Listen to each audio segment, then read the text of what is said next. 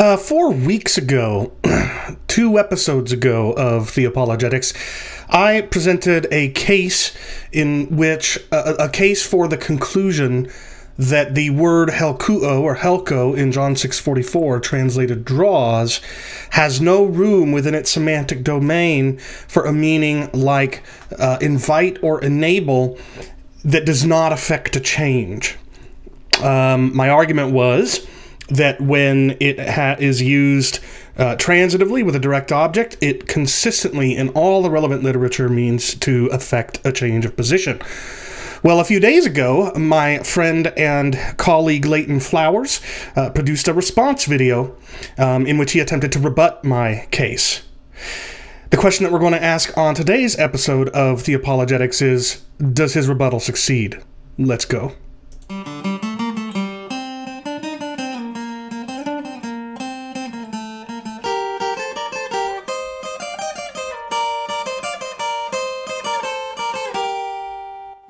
Hi, this is Chris Date, and welcome to Theopologetics, where every other week I discuss a wide variety of theological issues and show how a properly biblical worldview can help defend the historic Christian faith from its critics. Join me as we think through what we believe and why we believe it, and not something else. Now, it's at this point in my stream where I usually cover some housekeeping stuff, but I've got a lot of content to cover today. It's going to be probably a bit of a long episode. In fact, it's possible it may be one of 2 parts, depending upon how far I get in the next hour and a half. So I'm just going to go ahead and get started. And, all the YouTube-y stuff, I'd appreciate you doing for me. So, a couple of episodes ago, I started what is now a 3-part series, if you will, not intentionally so, but a 3-part series discussing the topic of soteriology, the doctrine of salvation. And in that episode, 2 episodes ago, 4 weeks ago, I covered a topic that had to do with 2 of the 5 points of Calvinism: total depravity and irresistible grace. I looked at John 6:44, in which Jesus says, "No one can come to me unless the Father who sent me draws him." And I looked at the Greek word helkyō, translated draws, here. And the reason that I focused on that word is because I played a clip that I thought represented a phenomenon that I've seen in the Calvinism, non-Calvinism debate on the part of critics of my view, critics of Calvinism. I played a short clip from a debate in which Leighton asks his opponent in the debate, why do you assume effectuality on the word draw when the word enable doesn't assume effectuality? And so I sought to answer this question in that episode. Can helkyō refer to an action that doesn't affect a change, like an invite or an enable type of meaning? And so what I did was I looked at 5 increasingly expansive, but also increasingly distant layers of contemporaneous literature, intending to answer that question. Was there any room in the semantic domain of helkyō for a meaning like invite or enable? And what I concluded after going through the Gospel of John, the rest of the New Testament, Josephus, the Septuagint, and Philo of Alexandria, what I concluded is that no, there is no room in the semantic domain of helkyō in New Testament koine for a meaning like invite or enable that does not imply an affected change. Well, as I mentioned in the cold open to this episode, Leighton has responded, and we're going to look at that response. This was published on his YouTube channel just a few days ago, I believe. The title of it is John 6:44. Is it an effectual and unconditional drawing of God? And at the time that the video was published, the thumbnail looked like what was on the screen there. But for some reason or another, maybe it's because either my name or my face is not a good look for his thumbnail, he switched to this thumbnail. Or maybe his media crew did, I don't know. But anyway, if you see 2 different thumbnails depending upon where it's been posted or whatever, that's why. So this is the video that we're going to address today. I'm not going to, it's an hour and 15-minute long video. I'm not going to respond to it all, but I am going to respond to a lot of it. So, and we're going to be getting into some weeds.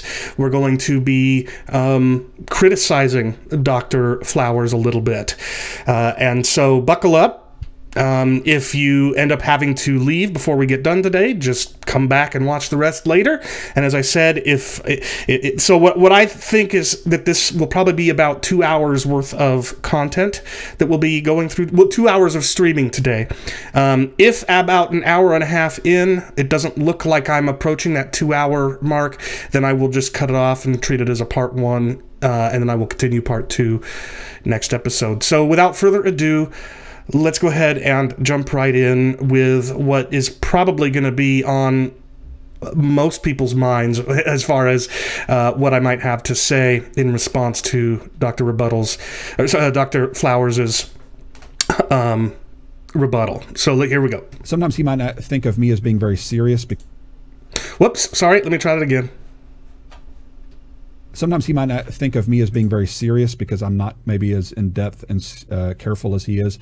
But he can't say that I'm not trying to be serious or that I ignore him. I have meticulously gone through many of his arguments. I may not always be persuaded by his arguments, but that doesn't mean I'm not serious or willing to engage, which is kind of a passing comment he kind of threw out there in a recent episode. Yeah, it did hurt my feelings. I'll be really honest, Chris. It did hurt my feelings a little bit because I really have tried to engage your arguments well. Maybe I'm not at the level of the scholars that you mentioned from Dillard's, but I am trying.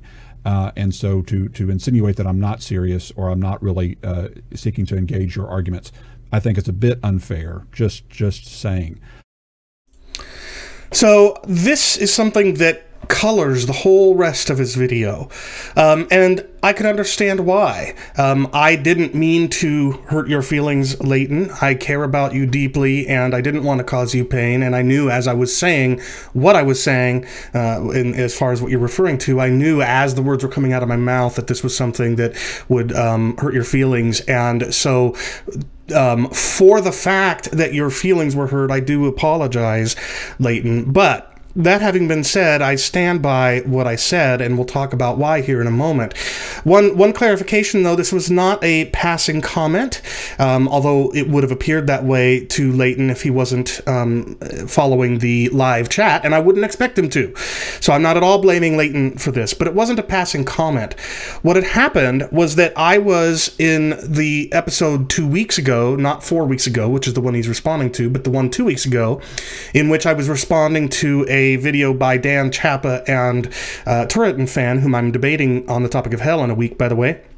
In that episode, I praised Dan Chapa and another non-Calvinist critic of Calvinism and friend named David Paulman, who works at Dillard's, has become infamous over recent months. I was praising them because I considered them to be to take this issue very seriously, and therefore be the two people I consider to be to have a chance of changing my mind. Here is what I said. Oop. Now, in that stream, a friend of mine, an Armenian Molinist by the name of Dan Chapa, he tuned in for the first part of the stream. He had to leave, and then he came back and watched it later. But when I saw him in the stream, I mentioned that he, not only that he's a friend, but that I consider him very astute. I have a great deal of admiration and respect for him, and that remains true to this day. In fact, I am, for the time being anyway, I think that there are two non-Calvinist critics of Calvinism that I think have even the slightest chance of possibly one day convincing me to abandon Calvinism. One of them is Dan Chapa, the person who I mentioned was in the stream that day.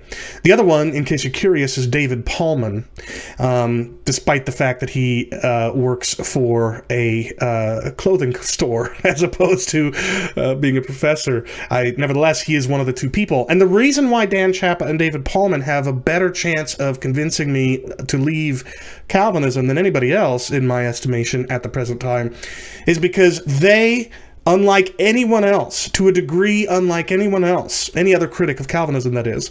They actually engage our arguments meaningfully. They hear them, they listen to them, they try to understand them, and they interact with them. And more than that, they also acknowledge when their previous positions might be mistaken.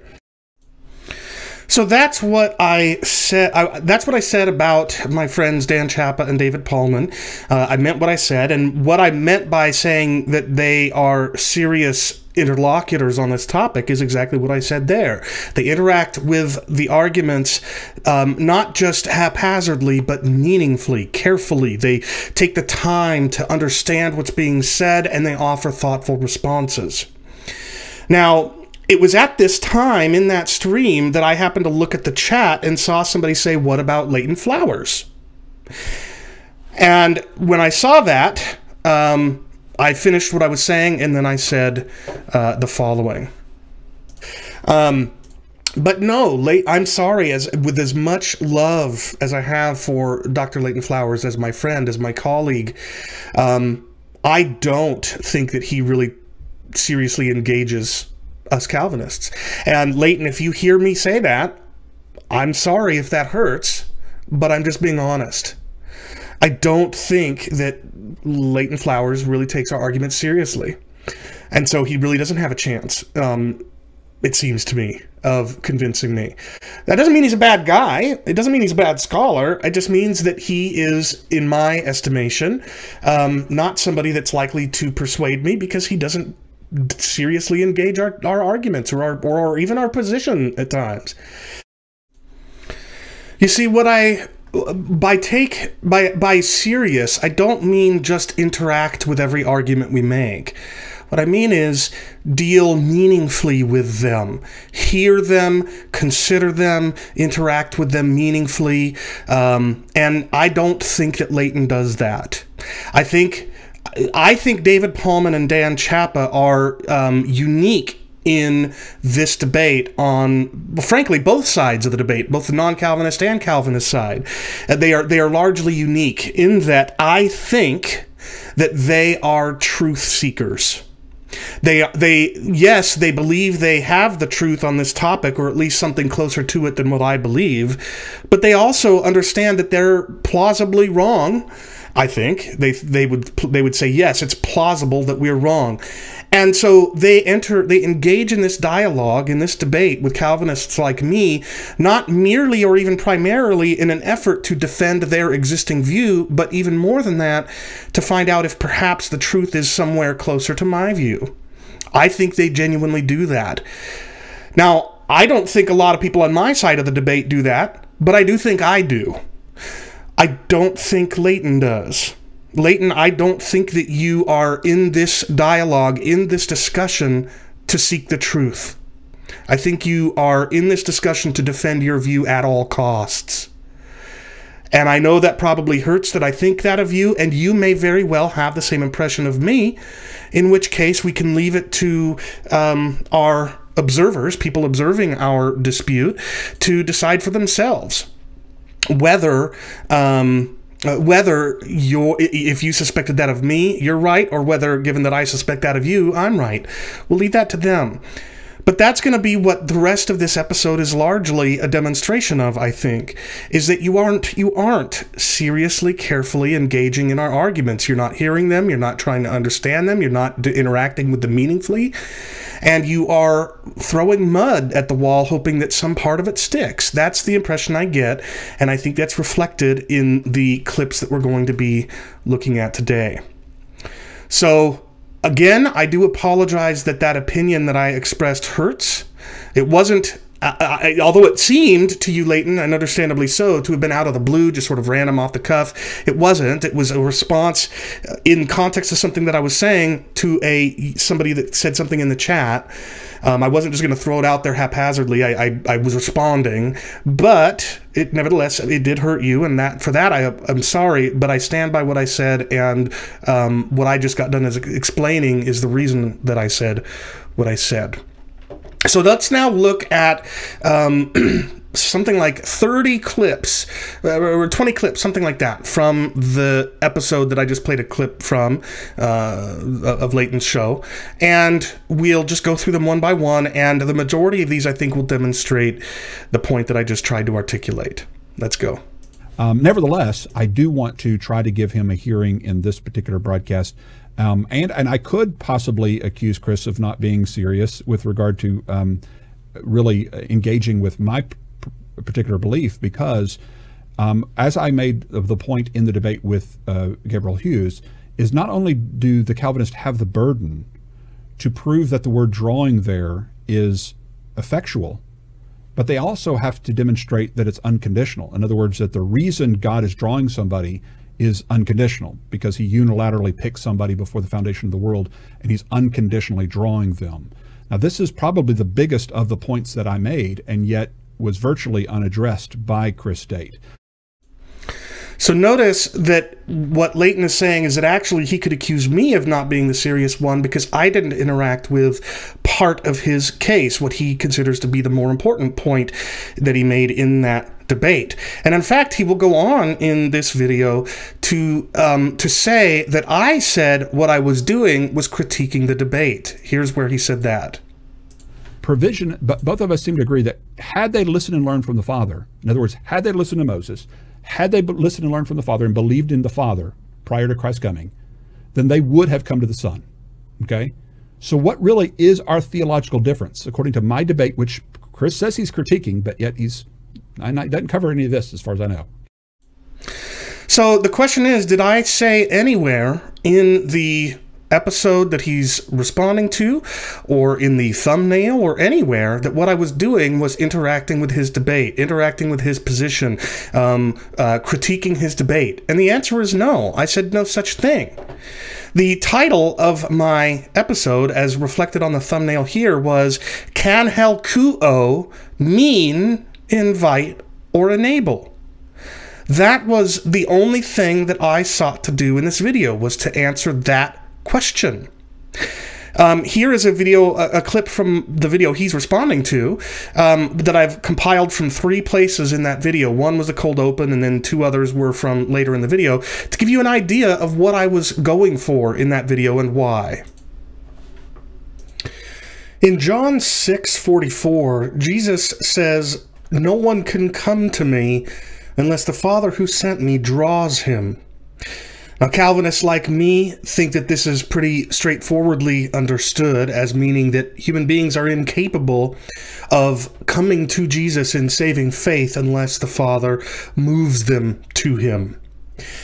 Non-Calvinists, however, offer a number of different other explanations, some of which trade on the notion that the word translated draws here in John 6:44 can mean something like invite or enable, something that does not affect a change of position but does enable a change of position somehow, or invite a change of position somehow. Is that true? Is that assumption that is leveraged by many non-Calvinist interpretations of John 6:44? Does that claim hold up? Does the word translated draws in John 6:44, does it in fact include within its range of possible meanings like invite or enable? That's a question we look at in today's episode of Theopologetics. Now, in English, the word draw has a wide semantic range, and sometimes it means something like attract in a very psychological sense, not necessarily a magnetic sense. A kind of drawing that doesn't necessarily affect a change of position. It's more like a force pulling at them, but it may or may not be effectual, right? It may or may not affect the change. But even though the English word has that kind of concept within its semantic domain, it's not clear to us Calvinists that the Greek word translated draws does. And so that's what we're going to look at today, is we're going to have a very laser focus, to use the language of, I think it's Michael Medved, we're going to focus like a laser beam on this word draws. You see, this is draw not in any loose sense within the semantic range of draw, of the English word draw, that's not what this word appears to mean. It appears to us Calvinists anyway to mean in John 66. It seems to mean something more like drag, to effect a change of position from one place to another. But non-Calvinists sometimes disagree with us on that specific point. And it's those who disagree with us on that specific point that I want to respond to.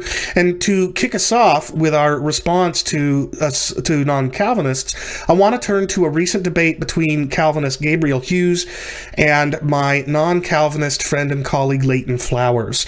This was a debate back in January on Marlon Wilson's The Gospel Truth YouTube channel, and here is part of that exchange. So you can see I pitched in my thumbnail and in the title a video that was going to have a focus on the word helkyō and whether it can mean invite or enable. I explained that in the cold open. In the as I was leading into the topic, I explained I was going to be focusing like a laser beam, to quote what I keep thinking is Michael Medved. And then I said, here is the first definition in BDAG of the word helkyō, and this is what we Calvinists think that it means everywhere, something along these lines. But I said some non-Calvinists disagree with us on that specific point. And then I gave Leighton Flowers as an example. See, this was never about an interaction with his whole position. This was never about an attempt to prove that we Calvinists are right in contradistinction to his view. This was not a review of his debate. It was nothing like this. Yes, the provisionist perspective, this is a response to Flowers' response. So it was none of those things. See, one of the things I try to do as a scholar is to advance the field. I saw a meme once that I thought was really helpful. It was a meme that tried to illustrate what the role of a PhD is. And they said, you know, they had this circle that was like, here, let's say this is the full set of human knowledge. And then it said in an undergrad, and then it zooms in to a large arc on that circle. This is the part of that human knowledge that you cover in your undergrad. And then in the master's or graduate degree, it zooms in even closer into just a little tiny part of the arc. And it said, this is where you're at in your master's degree. And then in your PhD, it zooms super in close, and you just put a little divot, an outward-facing divot in the circle. Meaning, in your PhD, you are adding to humankind's collective body of knowledge. And only a little tiny bit compared to the full scope of human knowledge. And that's very much how I see myself wanting to contribute to this debate. Not by simply rehashing everything that's already been said, but by covering things that I think aren't being covered well in the debate. And so, yes, Greg, I am going to be talking about the second point in BDAG. So the reason why I did this video the one to which Leighton is responding is because I have on many occasions seen non-Calvinist critics offering the concept of inviting or enabling or wooing some kind of pulling that doesn't affect a position, some kind of force that doesn't affect a position, and saying that's what draw means. And I don't hear Calvinists doing a good job of addressing that. So I wanted to put that little tiny divot. I wanted to push outward on the full body of Calvinist, non-Calvinist debates, push outward on it and add a little bit more content to that debate that hasn't already been covered to death. And so I focused like a laser beam on the meaning of helkyō in John 6:44, answering the question whether or not it can mean invite or enable in John 6:44. It had nothing, and I used Leighton simply as an example because he is one of the most well-known, popularly anyway, defenders or critics of Calvinism out there. And so that's why I used his debate. This had nothing to do with an interaction with his whole position or a critique of his debate or anything like that. But going back to what I said about not considering Leighton a serious interlocutor on this topic, was there any indication that I gave no indication in my video that that's what I was doing with Leighton, was critiquing him or his view or critiquing his debate. But that's what he makes throughout multiple times in his video. We're going to play another one a little bit later. He repeats this point that somehow I'm ignoring the more important point and focusing only on the weaker one, and alleging me of saying I'm critiquing his debate when I wasn't. So that's one example of him not being a serious interlocutor. Let me return to my slides and move on to the next clip. But even though the English word has that kind of concept within its semantic domain, it's not clear to us Calvinists that the Greek word translated draws does. And so that's what we're going to look at today. Okay, so if the English word draw has that limitation because it has a range of meaning that is broader than the Calvinists like, then why has every translator used the word draw? Why not use the word compel? In other words, if the word compel is a better English word, then why don't any of the translations use the word compel? So notice what he's implying. He's implying that a good, faithful translation will translate the source word, in this case the Koine Greek word helkyō, into a destination word, in this case the English word draw. Sorry, I'm getting distracted by the chat that doesn't seem to want to pay any attention to the video. Anyway, he seems to be thinking that you need to that a good translation will translate the source word into a destination word that has the exact same semantic domain, such that if there's ambiguity in the English word, there must likewise be ambiguity in the Greek word. But that's not how translation works. And I'll give you two examples of it in the scriptures itself. So here is the English word great. All right. And the English word great, according to dictionary.com, which is, of course, I think they get their definitions from Merriam-Webster or something like that. But nevertheless, it's not like an Oxford English Dictionary, but nobody is going to dispute what I'm about to say, which is that, yes, the word great has within its semantic domain where don't worry, Skylar, I was not talking about you. I was talking about somebody else. And I wasn't talking about anybody else except for the person I was talking about. And they don't think that I'm talking about them, and I am. Anyway, the English word great has in its semantic domain words like unusually large, numerous, considerable in degree, power, intensity, the kinds of words that would be, that's one aspect of the semantic domain, right? One kind of meaning within its semantic domain. But notice that the English word also has in its range of meanings, the word great, wonderful, very good, first rate. All right. So we see in the English word great a semantic domain that includes both magnitude, like size, as well as wonderfulness, very goodness. So then, theoretically, if we find a word translated great in the Bible, that Greek or Hebrew word underneath the surface must also have both kinds of meanings in its semantic domain, right? Well, let's take a look. Genesis 1:16, and God made the two great lights. The word is gadol. You can see it here in red. It's gadolim because it's plural. God made the two great lights. Well, here's the thing. Great here is talking about that magnitude, that enormity, the big lights in the sky, right? It's about largeness. So that fits one of those two categories of meaning in the semantic domain of the English word great. But the word gadol never means very good or wonderful. It's a word that connotes magnitude. And the great in English can also connote magnitude, but it also connotes or can connote very good or wonderful, a meaning that is not in the semantic domain of gadol. So by Leighton's reasoning, the myriad translations, and by the way, there's a ton of them, the NASB, the ESV, the NIV, the NLT, the RSV and NRSV, the KJV and NKJV, the CSB and HCSB, the LEB, the NET, the ASV, the DRB, they all use the word great.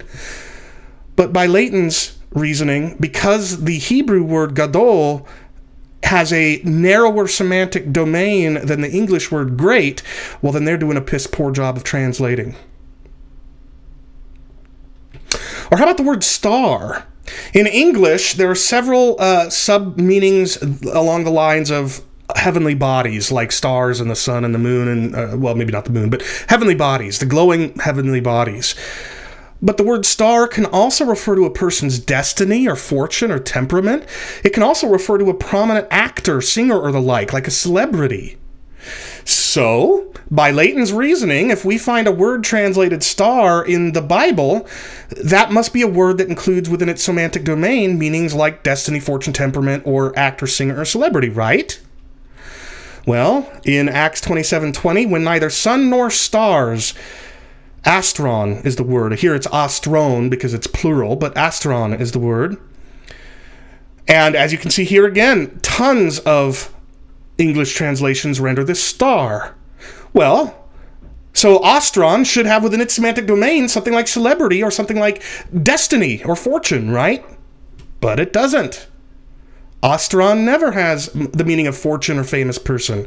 Those are meanings that are within the semantic domain of English, but not the semantic domain of astron.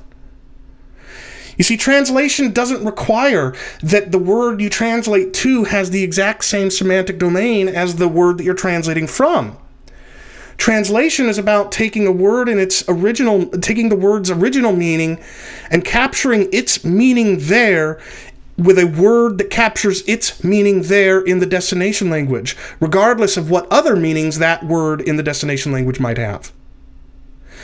So this argument that somehow by pointing out or by arguing that helkyō has a narrower semantic domain than the English word draw, but by suggesting that that somehow means that the English word should be something other than draw is just, it's not serious. It's not serious. It's throwing mud at the wall and hoping some of it sticks. And by the way, another reason why we wouldn't use something like compel for the word helkyō is because since the word is used for both objects and persons, and we're going to come to that too, because it's used with both kinds of objects and with similar meanings in both cases, the impetus, the motive, the instinct in translation is to try to find a word that can equally apply in both cases. But the word compel does not make sense with swords, nets, etc., with objects. You don't compel an object. You might compel a person, but you don't compel an object. So the idea that I should be using compel is just ridiculous. And the idea that somehow the English translation ought to have the exact same semantic domain as the source language is just not serious. Next clip. This is what I'm going to invoke a little bit of what Brian Wagner said when we talked about this, is that we do believe that when God draws, there's an affected change of position. It's like every evangelist you've ever heard out there, if you've done street evangelism or you've listened to an evangelist preach, they would say to not decide is to decide. So what are they saying? You now have no excuse. You are now in a different position than you were before because now you know the truth. So if you didn't know the truth, then you wouldn't be accountable, Jesus says, but now you know the truth. You're in a different position now because now you've been drawn. Now you've been enabled. Now you've been invited. Now you've been informed. Now you have the light, and you have to make a decision. You have now come to a fork in the road to where you must choose as to which way you will go. So just to say, and I know what Chris means by to effectuate a change of position, I know what he means by it, but he's very careful with his words, and he wants to be very specific. And if he wants to be very specific and accurate, he should say to effectuate a positive change of position in the direction that the drawer or the one drawing wants or is causing, effectuating, right? In other words, it can't be just that there's a change of position. It has to be that you're effectuating a change of position in an effectual way. And of course, we know that's what Chris means. And so I'm not trying to nitpick him. He may not be trying to nitpick, but he sure is throwing a lot of mud at the wall. So in this case, notice what he's doing. He's saying, well, okay, even if I grant to Chris that helkyō means to affect a change of position, I can admit it affects a change of position in John 6:44. It's just that the position that the change of position that is affected is either a change of position to Christ or a change of position away from him. But that does not work.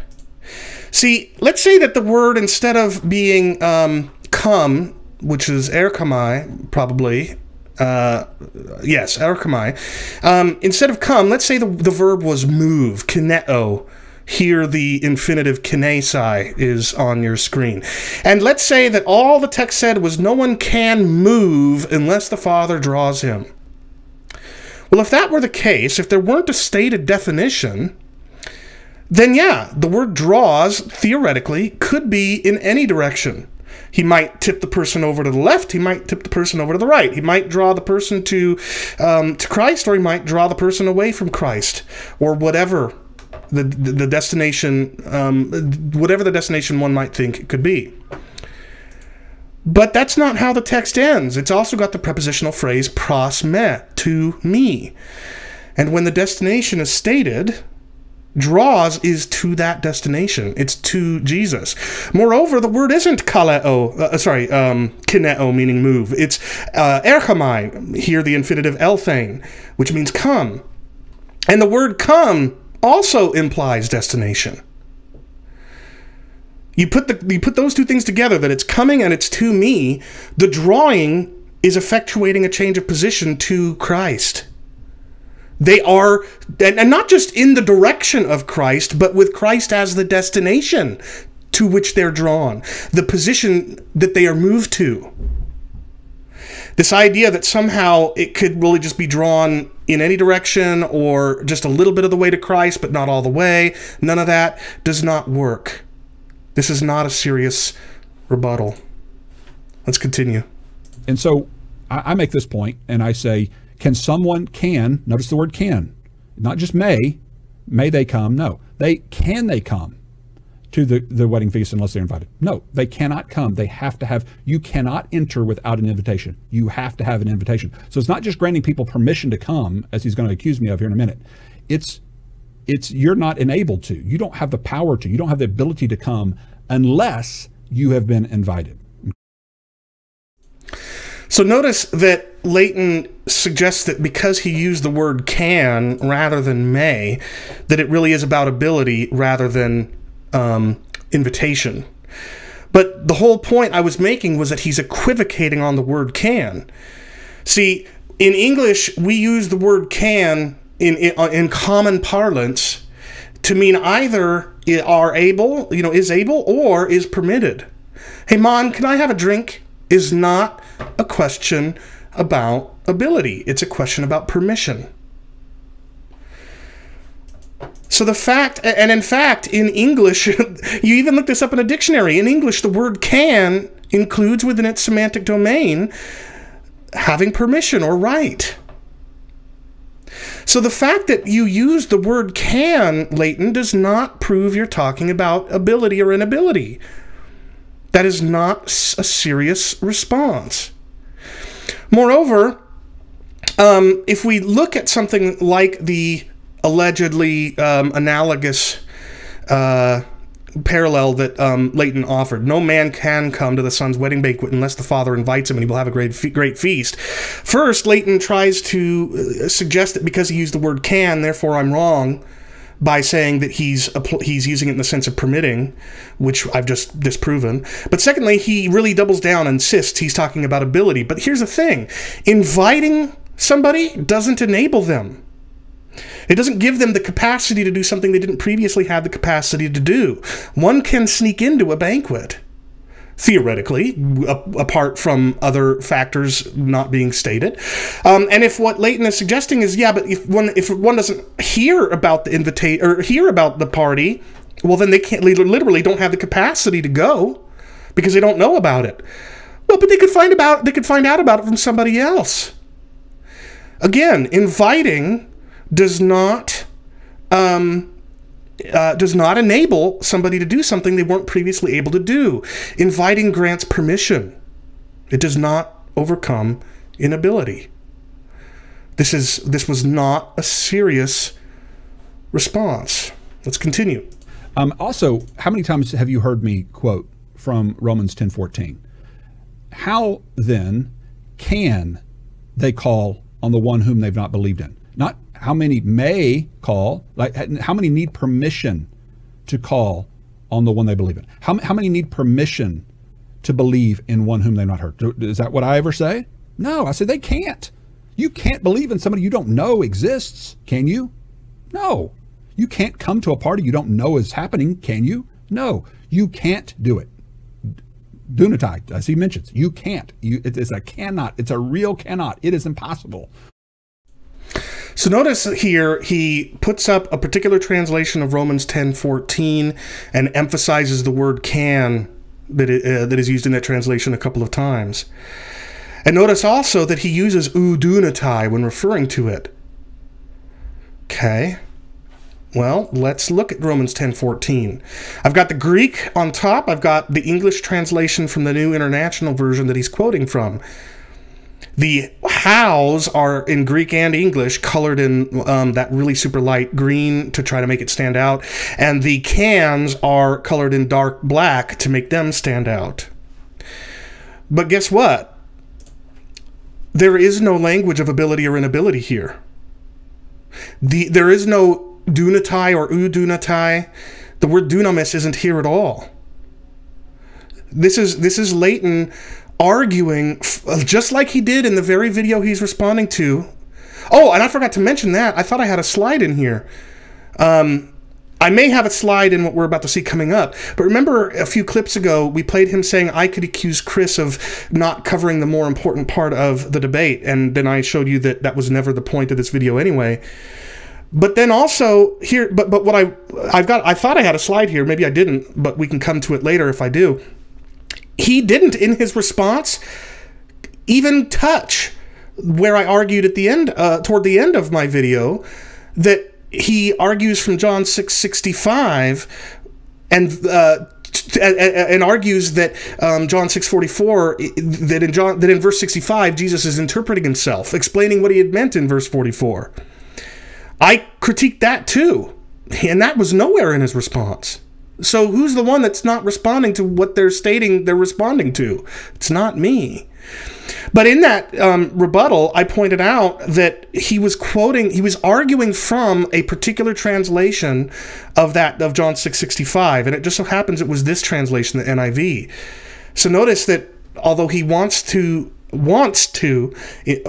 claims to want to engage in this dialogue seriously, he argues from English translations without doing any research into the original language, or for that matter, consulting other translations. Because here's a better translation, the ESV. How then will they call on him? How are they to believe in him? How are they to hear? See, there is no language of dunamis or dunamai. There is no language of ability.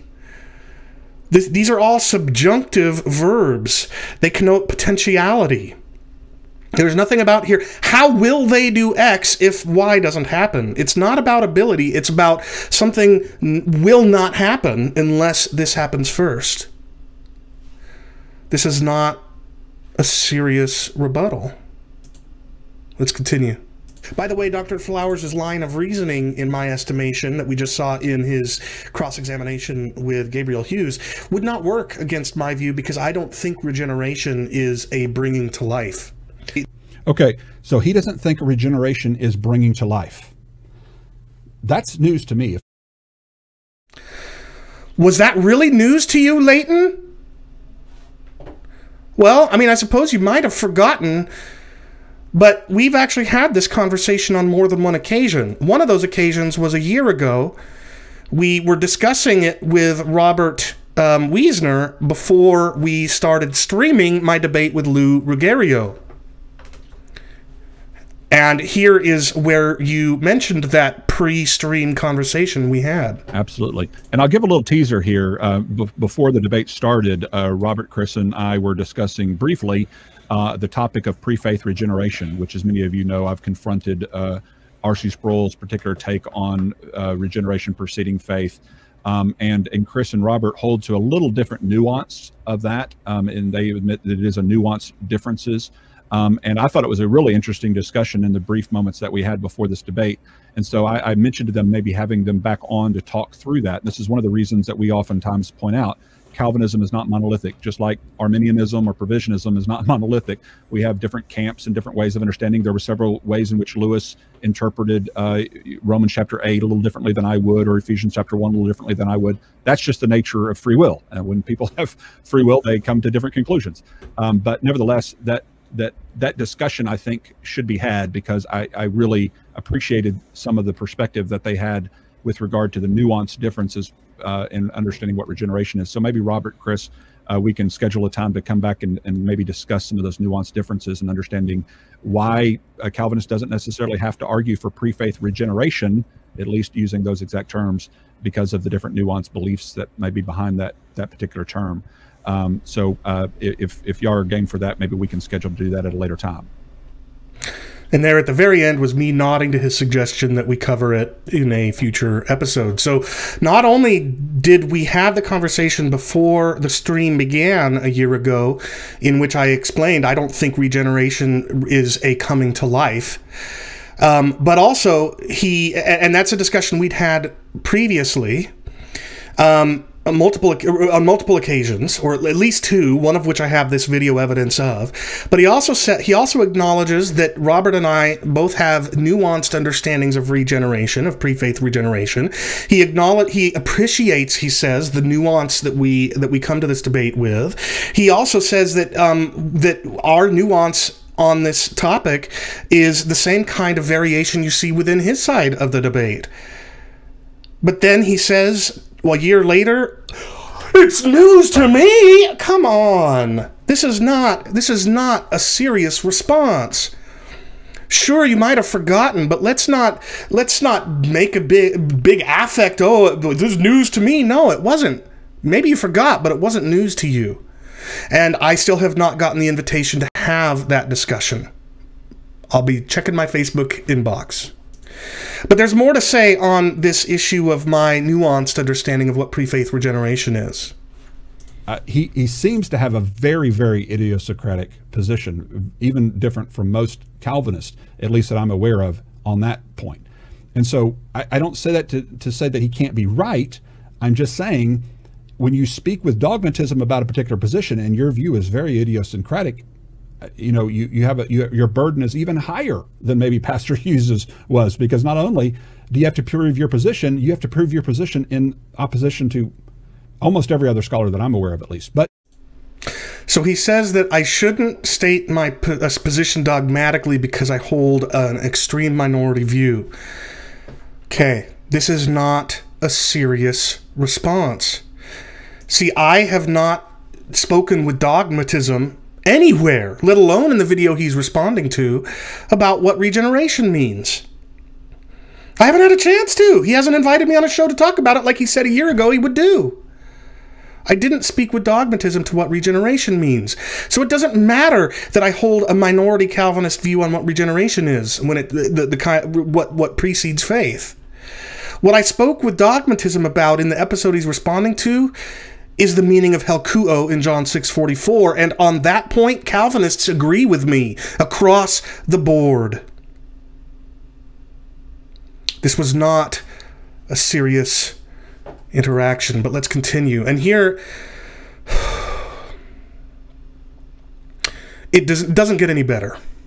So instead of disqualifying all of the texts that he reads that are about inanimate objects, it seems like he, again, maybe it's my bias, I admit that, he seems to hyper-focus on those. He disqualifies a lot of other texts because they're not semantically relevant in his estimation, and I would have some issues with some of those reasons for why they're not semantically relevant, which we'll get into a little bit maybe later.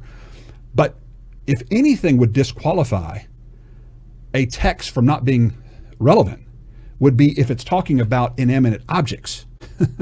And instead of leaving those out, he seems to hyper-focus on those. I seem to hyper-focus on those. Really? So anybody who's watched that video knows that all I did was go in order through every occurrence of helkyō or helkyō in these 5 layers of literature. First the Gospel of John, then the rest of the New Testament, then Josephus, then Septuagint, and then Philo of Alexandria. And in every one of those bodies of literature, I went through every occurrence of the word in canonical order, the order in which the verse appears in that particular document or set of documents. I didn't focus on anything. I just listed them all and went through them one by one in order. That's all. But more than that, you tell me if I hyper-focused on objects. So I began with John.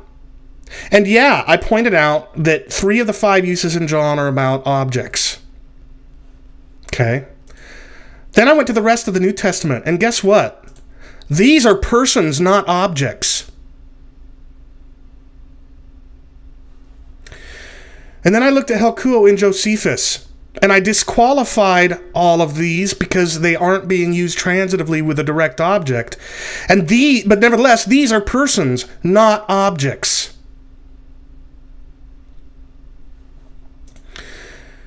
And then, yes, I looked at some shekels, but I conceded, as we'll talk about a little bit later, maybe in the next clip, I conceded by means of this asterisk in the right column that are effectual, and I verbalized it, as I will do in a moment, that these are objects. But then, and I explained why, or I said I'll concede that they aren't as directly relevant to the discussion as other texts. And then I continued in Josephus. And these are persons, not objects.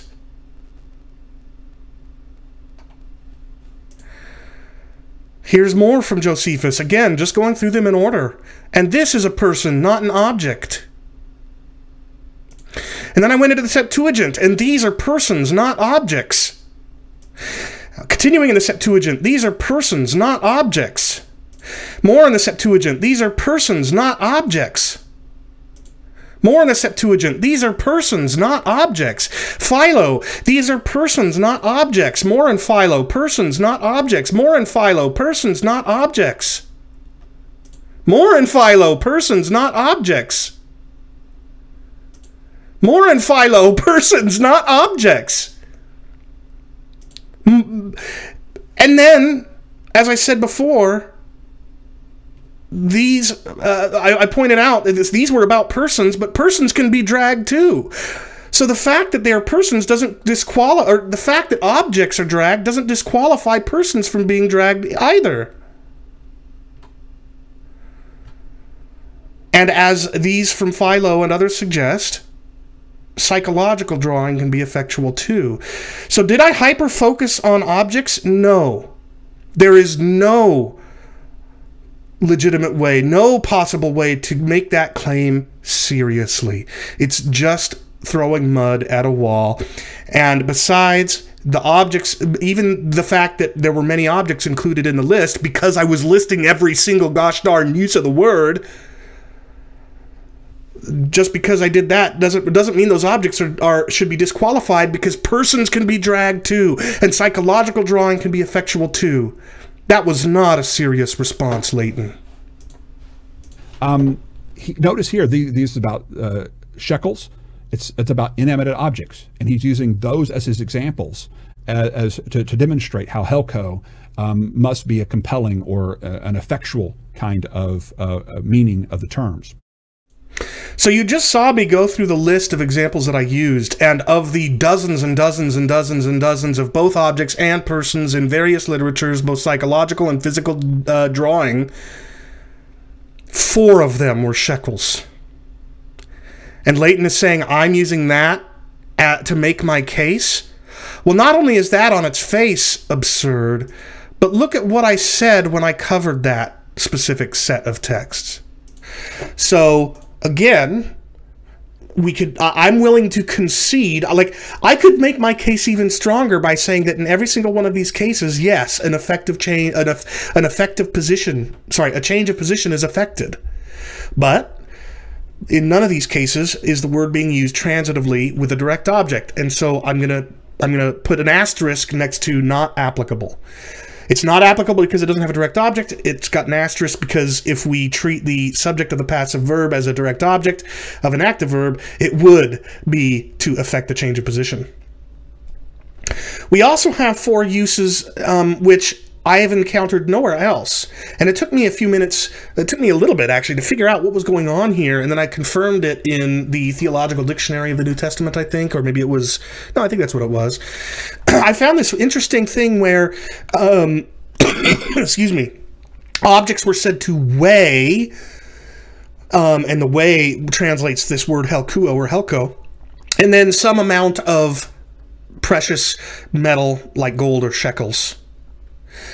And my first thought was like, okay, well, these aren't really applicable. But then what I was able to figure out is that actually these are very much applicable.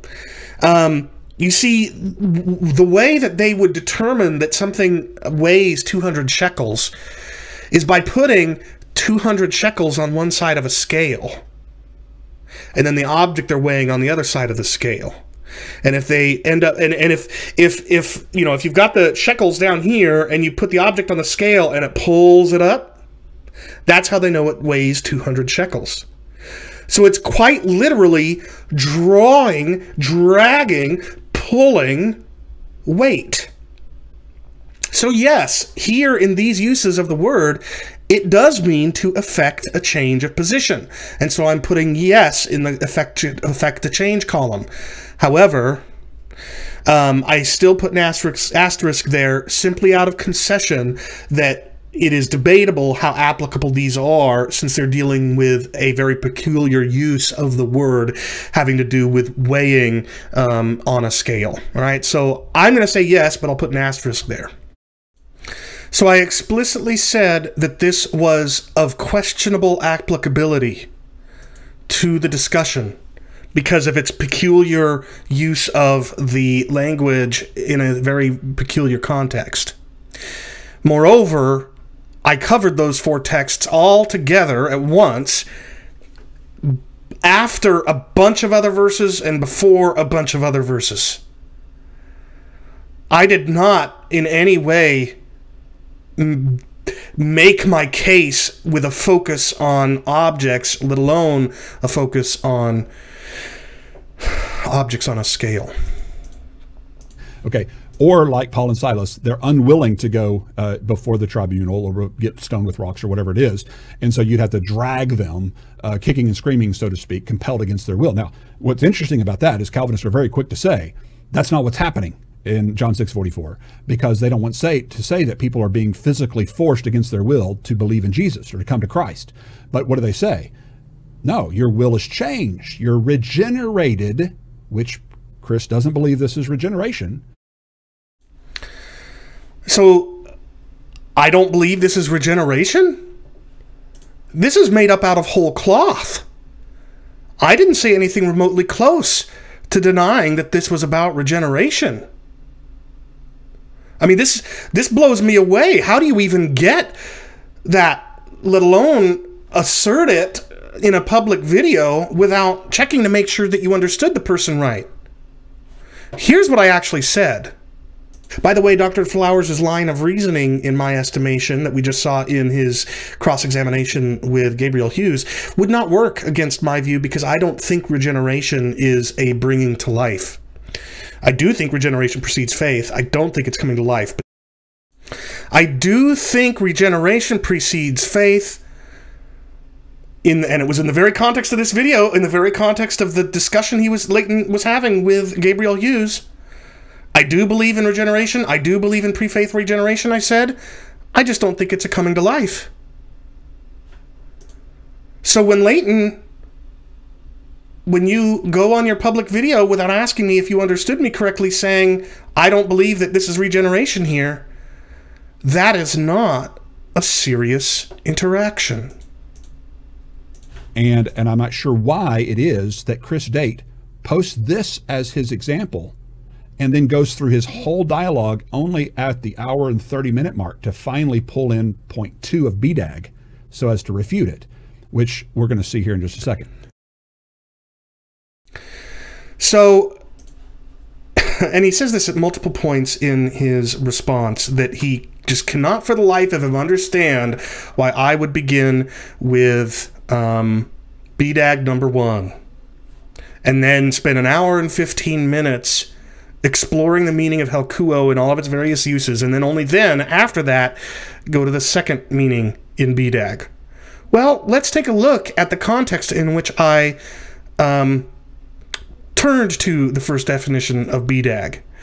So what I'm about to play is a little bit before I said that, but what I had done by this point was I began with that slide that I showed at the very beginning of this one. No, Biblical Studies and Reviews, it's not a common Calvinist view, it's my view. So I began the video with that slide that I began this video with, saying this is what soteriology is, and I explained in the video that I'm trying to make this accessible and educational for people at various levels. And then I walked through the topics of total depravity and total inability and irresistible grace, and then I looked at why we Calvinists think we see that in John 6:44. And then I pointed out that the word draws in John 6:44 is the Greek word helkyō, and then I talked about how it's pronounced and how it's emphasized and how it's transliterated. Hopefully you can see what I'm doing is I'm introducing viewers to the question at hand.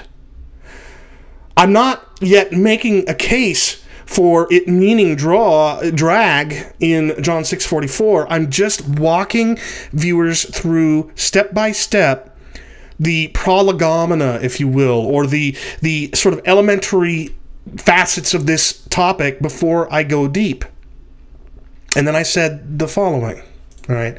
So we're talking today about the Greek word helkyō or helkyō, depending upon whether you're talking about its later iterations or its earlier ones.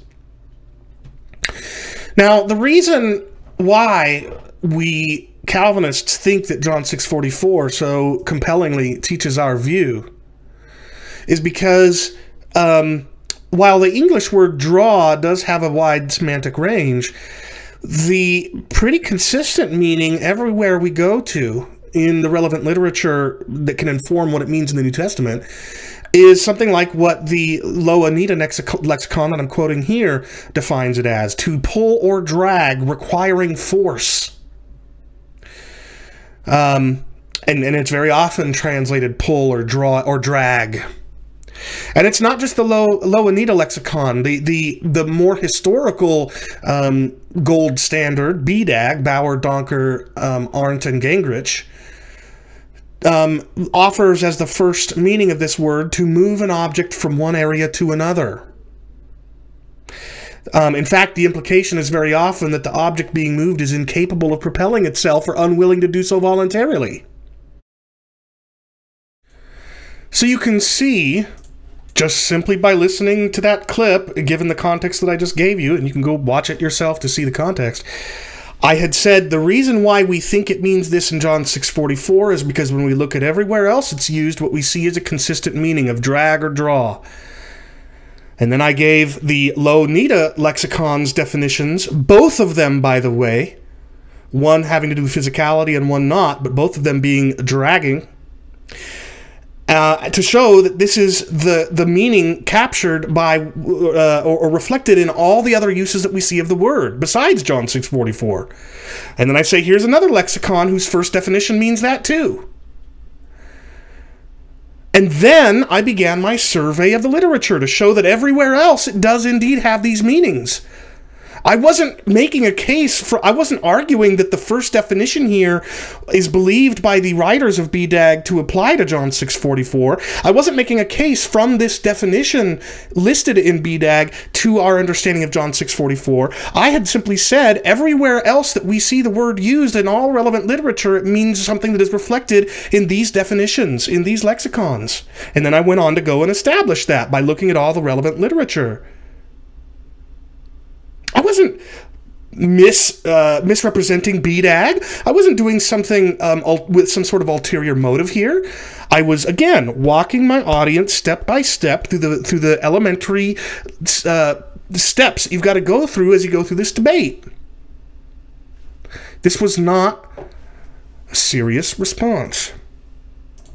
And interestingly enough, one of the examples in John 21, I believe it is, they try to draw a load of fish in and can't because it's too heavy. So it's like trying to pick up the stapler and it's glued to the table. And so I'm trying to draw it and it's not working. It's able to resist, even though it's an inanimate object for, you know, physical reasons, obviously. The fish were too heavy. So there's an example of helkyō, even with inanimate objects, where it actually fails in doing the intention of the drawer.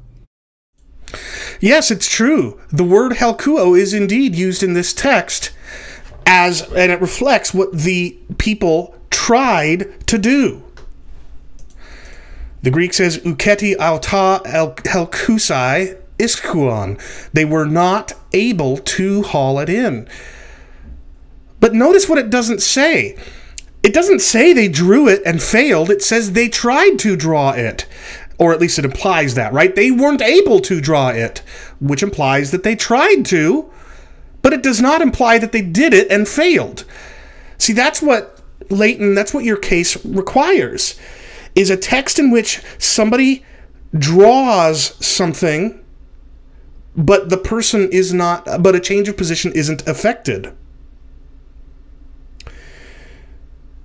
What you need is something like, I drew him, but he didn't come. And you don't have that here or anywhere else. What you have is they tried to draw, but failed. This was not a serious response. And just because the drawing is psychological doesn't mean it's not effectual. So this second definition in BDAG... Okay, mark down what he said there. Just because the drawing is psychological does not mean it's effectual. Keep that in mind. Does not support an invite or enable reading of John 6:44. Okay, so I would say in response to that, just because the drawing of an inanimate object is effectual doesn't mean the drawing of an accountable person with a free moral will is effectual.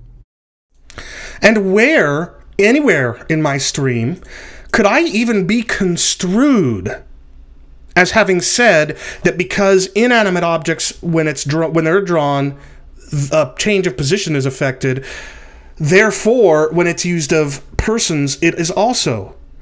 I never said anything even coming close to that, Leighton, and you know it. Moreover, I'll just refresh you again. The other uses of helkyō that I covered in the New Testament are persons, not objects. Many of these items that I included from Josephus were persons, not objects. Many of these examples I gave from the Septuagint were persons, not objects. And that's true also of Philo. I'm still not done going through the Septuagint yet. Now I'm to Philo. And these are persons, not objects as well. I didn't assume that because it's used to mean affect the change of position for objects, that therefore that's what it must mean by persons. What I demonstrated is that it means that in both cases, both when it's used of objects and when it's used of persons, which leaves no reason, no basis for arguing that it means something that it doesn't mean if change of position is affected in John 6:44. That was not a serious rebuttal. It was not a serious interaction. You can't just assume you're reading, which is, again, why I think BDAG has two possible choices with regard to the semantic use of the word and how it's used. And Chris disagrees with BDAG. No, I don't. I don't. In fact, by the way, I should have played a little bit more of this clip, a few more seconds, because he says I should just be honest with you. That really chapped my hide. This was not an honest response. Here is what I said. Now, somebody mentioned way back an hour and 15 minutes ago, roughly, that the second definition of helkyō in Bauer, Donker, Arndt, and Gingrich might support a more enticing, wooing kind of reading. And that's because in BDAG, the second definition of helkyō is to draw a person in the direction of values for inner life, to draw, to attract. And the one single text that they cite in the New Testament as an example where it means that is the very text we're looking at now, John 6:44. And so you might be inclined to think, well, shoot, maybe it can mean enable or invite in a way that doesn't necessarily affect a change. Well, no, we've just seen that the word has no room in its semantic range for that. And by the way, this definition doesn't say attract in a way that may or may not be resisted. It doesn't say attract in a way that might affect change, but also could be resisted and therefore not affect the change. No. It just says that the attraction or the drawing is psychological, it's emotional, it's spiritual rather than physical. And just because the drawing is psychological doesn't mean it's not effectual. So this second definition in BDAG does not support an invite or enable reading of John 6:44. It just means that the drawing, the dragging, the compulsion isn't physical, it's psychological. See, far from disagreeing with BDAG, I'm affirming BDAG. What I'm pointing out is that just because this second definition offered by BDAG points out that the drawing is psychological rather than physical doesn't mean that it's a drawing that can fail, or that they can draw and it may or may not affect the change. I wasn't disagreeing with BDAG. I wasn't misleading anybody on BDAG. I was affirming BDAG. I was rebutting people that try to claim that the second definition is a resistible drawing, or is a kind of drawing that doesn't affect the change. And I'm just pointing out, it doesn't say that. It just says that the drawing is psychological or inward or emotional. And as I pointed out in the survey that I did, psychological drawing still affects a change in the literature that uses the word. Again, this is not how a serious interlocutor rebuts someone. So the clear indication, it seems to me, but the base reading of this text is that God desired something for them, is being patient, bearing with them. The word helkyō is used in the sense that he's drawing with them, or patient with them, or longing with them, wanting them to come. And just look at this particular translation. This is the CSB, but you can even go to the ESV, which is, usually, oh goodness, not sure why it's refusing to connect. But anyway, the ESV says he's patient with them, or he bore with them with great patience. All of them say basically the same kind of vernacular. Not one of them, not even one translation, says anything remotely close to what you're about to hear Chris Date suggest that this text actually means. This was one of the least serious things that Leighton said in his response. You see, what he's just done is he's referring to where in my video I offer a possible translation of the Septuagint rendition of Nehemiah 9:30. The Septuagint, as even Leighton knows, is not the Bible from which all the translations he just mentioned are translated. The Septuagint was a Greek translation and oftentimes interpretation, even commentary, of the Hebrew Masoretic text. The Hebrew Masoretic text, well, that's not even accurate. The Masoretic text is from 1,000 years after Christ because it's got the Masoretes in it, but the Hebrew is the point. The Septuagint translators were translating the Hebrew. And the Hebrew is that upon which all those English translations that he pointed out are based on. I didn't challenge a translation of any of those. I didn't offer a competing translation of any of those. What I offered a competing translation of was a translation of the Septuagint rendition of Nehemiah 9:30. Saying that my translation looks nothing like the CSB, the NIV, the NLT, the ESV, or the NASB, etc., etc., etc., is completely irrelevant. 100% indisputably, undeniably, wholly irrelevant. I was offering a translation of the Septuagint Greek, not the Hebrew Old Testament. Now, there are 2 or 3 somewhat popular English translations of the Septuagint out there, and they all are translated very similarly to the ones that Leighton just mentioned. So he could say that, yeah, I've offered a translation that you won't find in the 2 or 3 other translations of the Septuagint, which, by the way, aren't anywhere near as carefully done and seriously done as the major translations of the Hebrew Bible. What I mean by that is with ESV, with NASB, with all these other translations, you have a committee of scholars working diligently and over time from version to version of that translation to come up to render a proper English translation of the Hebrew. But in the case of English translations of the Septuagint, you have a person, one person, translating the Septuagint. Ralph, Brenton, there are 2 or 3 names. So the fact that I am one among 3 or 4 single individually done translations of the Greek Septuagint does not mean that mine is way out to lunch or out in left field or something like that. This was not a serious interaction with me. But I'll add that actually one English translation of the Hebrew actually does capture something very similar to what I'm saying. What the translation that I argued, or the translation that I offered of the Septuagint rendition of Nehemiah 9:30, traded on there being a direct object of draws other than them. I had pointed out that this doesn't say, the Hebrew doesn't say, in the Greek in the Septuagint doesn't say that they were drawn. It says you drew with them. And so then I pointed out that in the Septuagint there is the words many years are in the accusative and could possibly be the direct object of draws.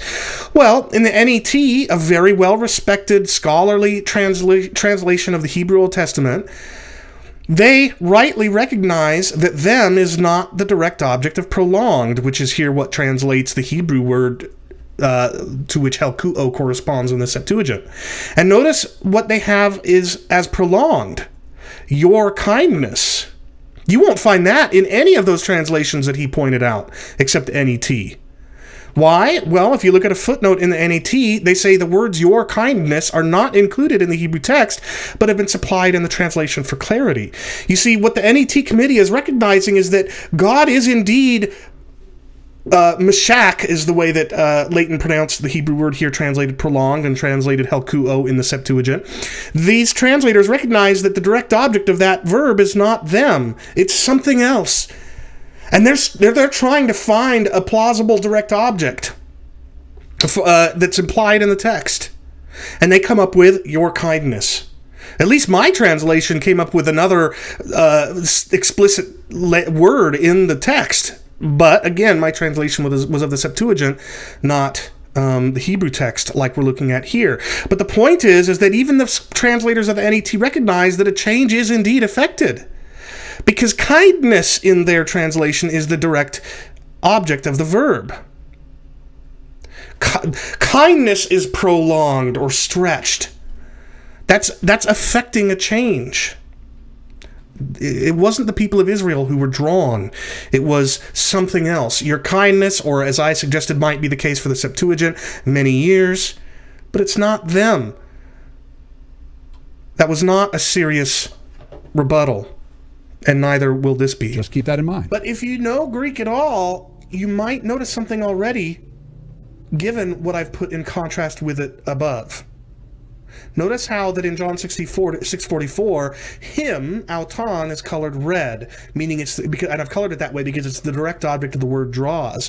But look what's following helkyō in Nehemiah 9:30. Ep autus. If you are at all familiar with Greek, you will recognize ep as a shortened preposition. You see, it's not you helkyō'd them, it's you helkyō'd with them. It's a... How does that work? How do you compel with somebody? How do you effectually draw with somebody? So is God getting with the people of Israel and effectually drawing, compelling with them somewhere? Again, and maybe I admit it may be a lack of ability on my part to understand Chris, because Chris, you're at a level that I'm not at. I'm admitting ignorance here. I don't understand how you think pointing out the preposition here helps your case, that he is bearing with them, that he is longing with them, that he is patient with them. That seems to be a much better translation than what you go on to make the case for. Well, as I already said, what I was offering a translation of was the Greek, number one.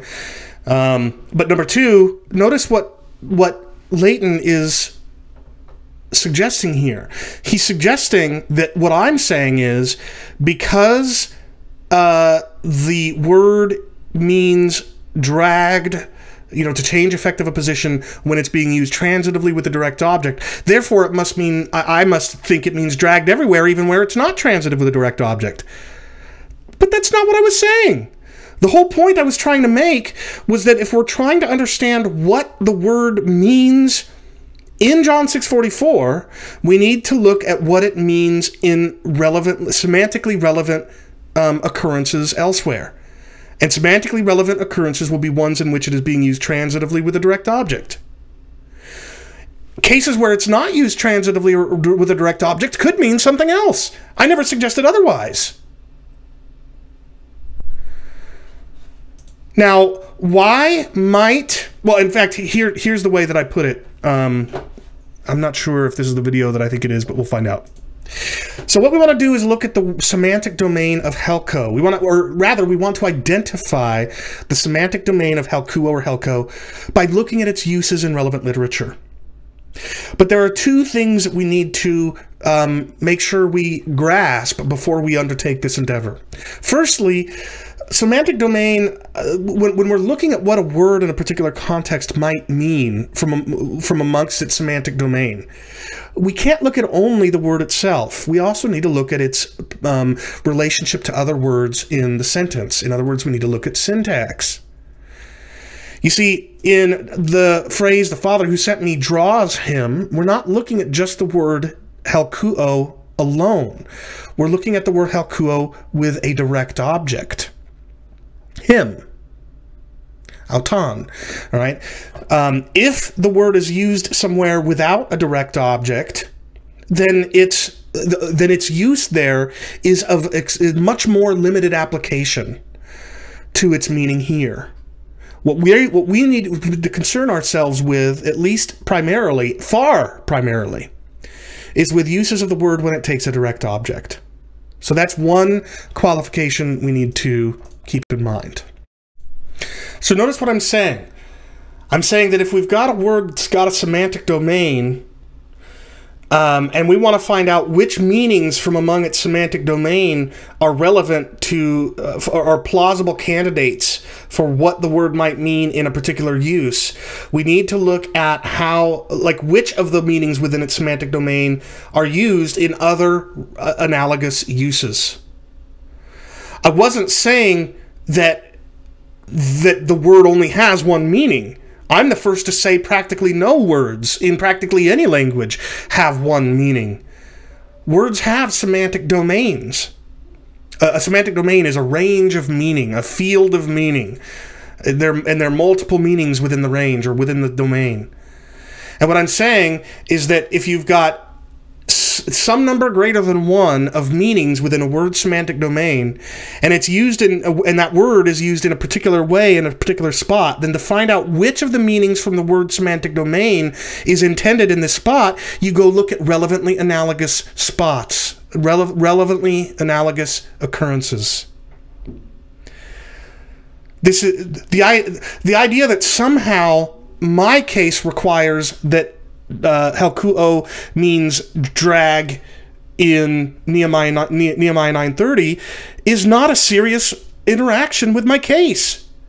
It's a foolish one. It's a haphazard one. It's throwing mud at a wall, just desperately hoping something sticks. Now, why might a prepositional use of a word like this be different in meaning than a transitive one with a direct object? Well, Dan Chappa, who is in the chat right now, knows exactly why that matters.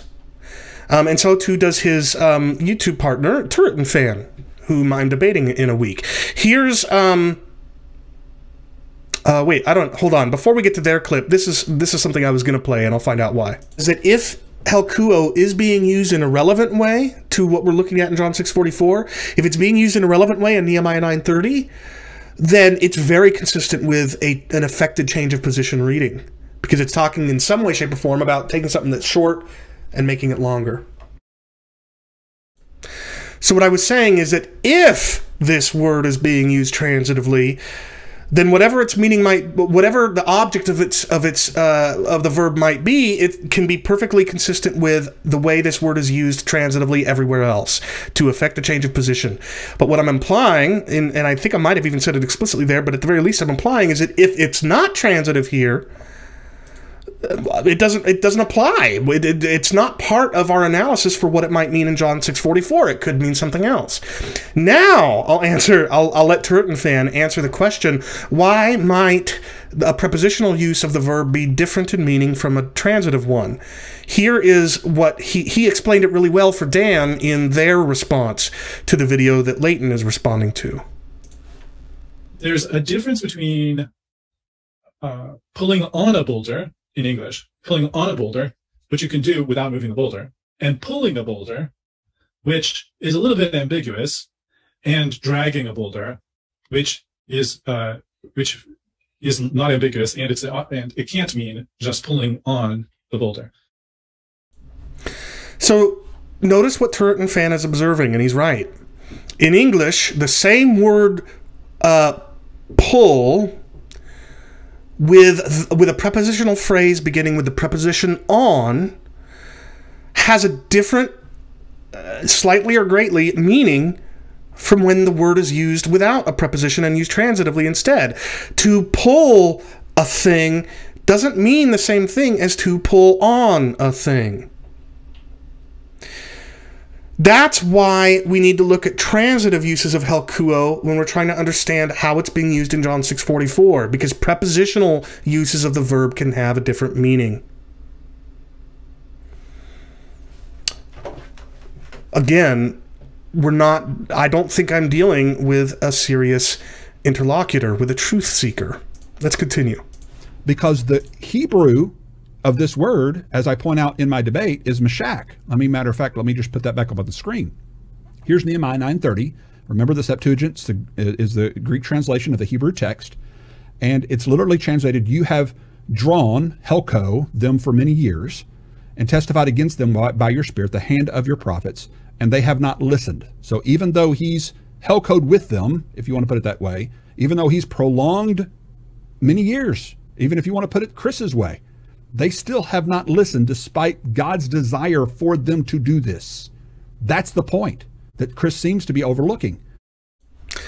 Now, as we discussed earlier, this was never about Leighton. This was never about his provisionism. This was not about his show. It was not about his debate. I was focusing like a laser beam on the meaning of helkyō in John 6:44 and whether that word has within its semantic domain, when used in relevantly analogous texts, whether it can mean something like invite or enable that doesn't affect a change. So the fact that I'm overlooking this point is, well, I'm not. It was out of scope for what I was doing. But the reason I played this clip is because he's starting to talk about the Hebrew word that is in Nehemiah 9:30, and then he goes on to make a point from another text that uses that same Hebrew word. That same Hebrew word that's used in Nehemiah 9:30 that's translated into the word helkyō is the word mashak, okay? And it's also used in several other texts, one of which is Hosea 11:4 and 5, which says, "I drew them with cords of kindness, with bands of love, and I became to them as one who eases the yoke of their jaws. Yet," it goes on, "because they have refused to return to me." Okay? So he gives them over, he bends down from them, he will not return to the land of Egypt because they refuse to return to me. So even though he drew them with cords of kindness, with bands of love, they still refuse to come to him, using the word mashak, which is exactly the same word that's used in Nehemiah 9:30 that the authors of the Septuagint, who know Greek very well, obviously, translated with the word helkyō. Now, first of all, as I already mentioned, the Septuagint isn't merely a translation. In many places, it's an interpretation or a commentary. They take a lot of liberty, a lot of license. So the fact that they use helkyō to translate that same Hebrew word would not in any way challenge anything I've said in the first place. But as it turns out, this was not a serious interaction with anything I said.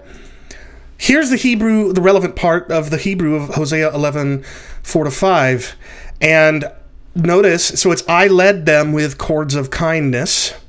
They have refused to return to me. And that word, mashak, that Leighton mentioned, is colored in there in red, and it's got a what's called a pronominal suffix. It's got the word them appended at the end of the word. And that's why you see the mem, the shin, and the kaf, those three characters there with some dots above and below them. That's the word, and then the mem at the end, along with the vowel under the kaf, is the pronominal suffix meaning them. So you've got, I led them with cords of kindness, but they have refused to return to me. Now what Leighton seems to be implying is that somehow, and I say seems, see, I'm not going to just say this is what he's doing, right? I'm not going to accuse him of doing something that he may or may not be doing. I may have done that earlier and I could have gotten it wrong. But here, I'm not going to do that. It seems as if what he's implying is that God is drawing but not affecting a change. Not the case. That's not what's going on here. The drawing here, the led them, that mashak verb, that was from Egypt. It was out of Egypt. It wasn't toward God's self. It wasn't saying, I draw them to myself, but they don't come to me. No, that's not what he's saying. The drawing was from Egypt, and it was indeed effectual. In case, I mean, Leighton knows, God did indeed get Israel out of Egypt.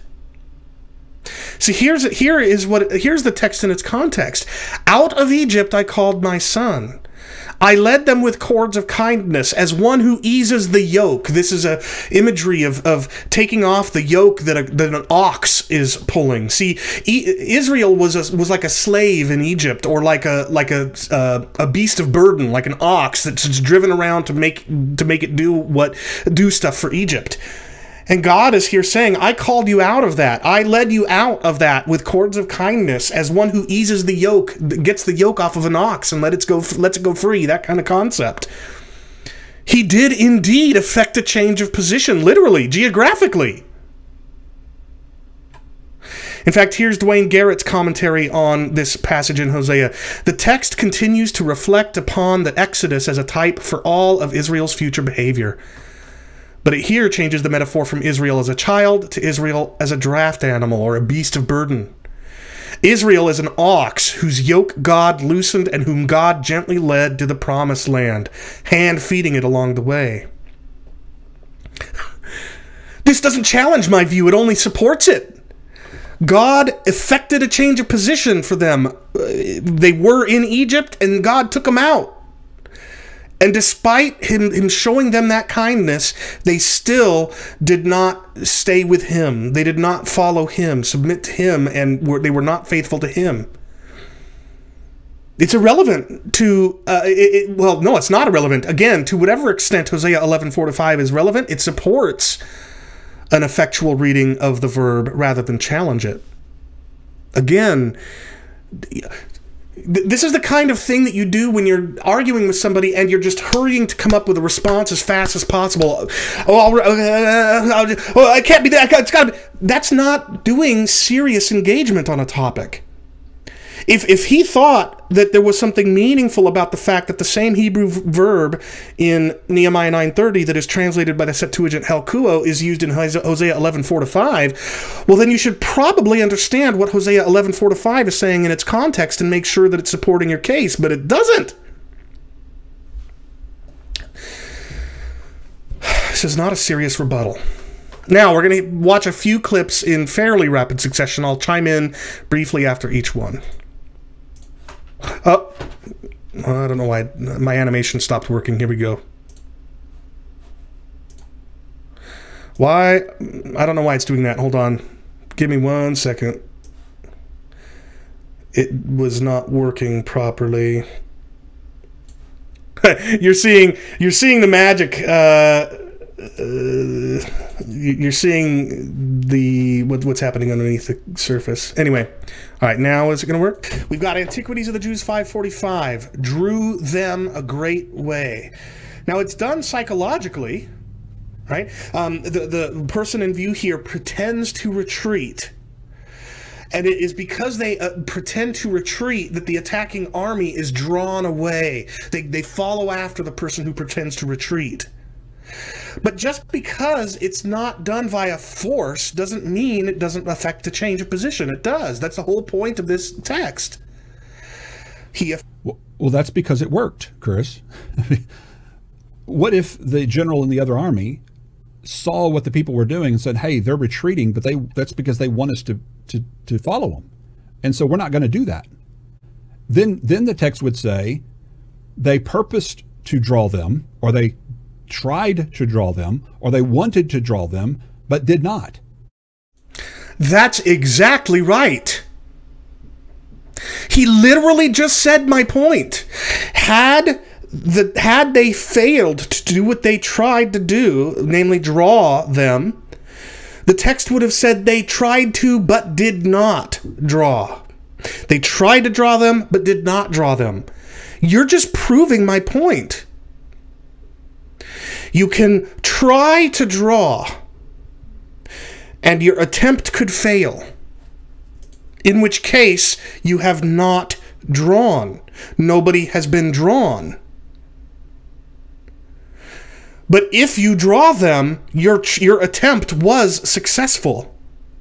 Had you been unsuccessful, it would have said, by your own words, Leighton, you would have said tried to draw but did not draw.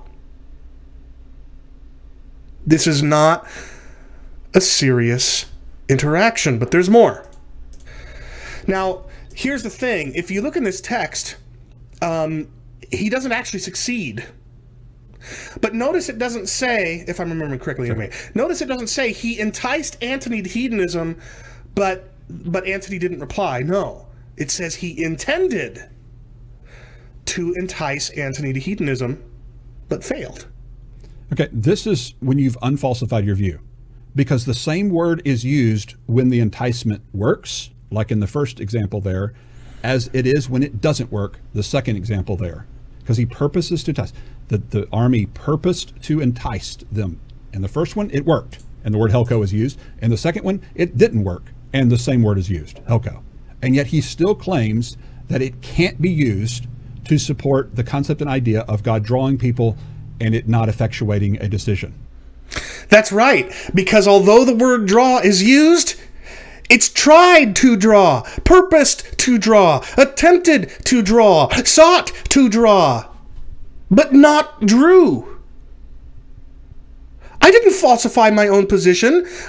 You just falsified your own view. If the attempt fails, they did not draw. They attempted to draw, but they did not draw. They failed.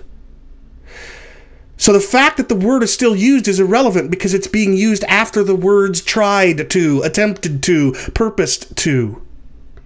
You can try to draw and fail, in which case you did not draw. Or you can try to draw and succeed, in which case you did draw. But you can't draw and fail to draw. That's kind of the whole point. Had he succeeded, then Antony would have been enticed. But he didn't, so he wasn't enticed. He wasn't helkyō'd. He wasn't helkyō'd. No, he was, but it failed. He purposed to entice him. He tried to entice him, but Antony refused, okay? That's right. He tried to helkyō him, but failed. What he didn't do is helkyō him. You can try to helkyō and fail, in which case they aren't helkyō'd. Or you can try to helkyō and succeed, and they are helkyō'd, but you can't helkyō somebody and not helkyō somebody. You can't helkyō somebody and fail to helkyō somebody. This is not a serious interaction. What does that tell you? Well, what if God is purposing to draw the world to himself? But many resisted.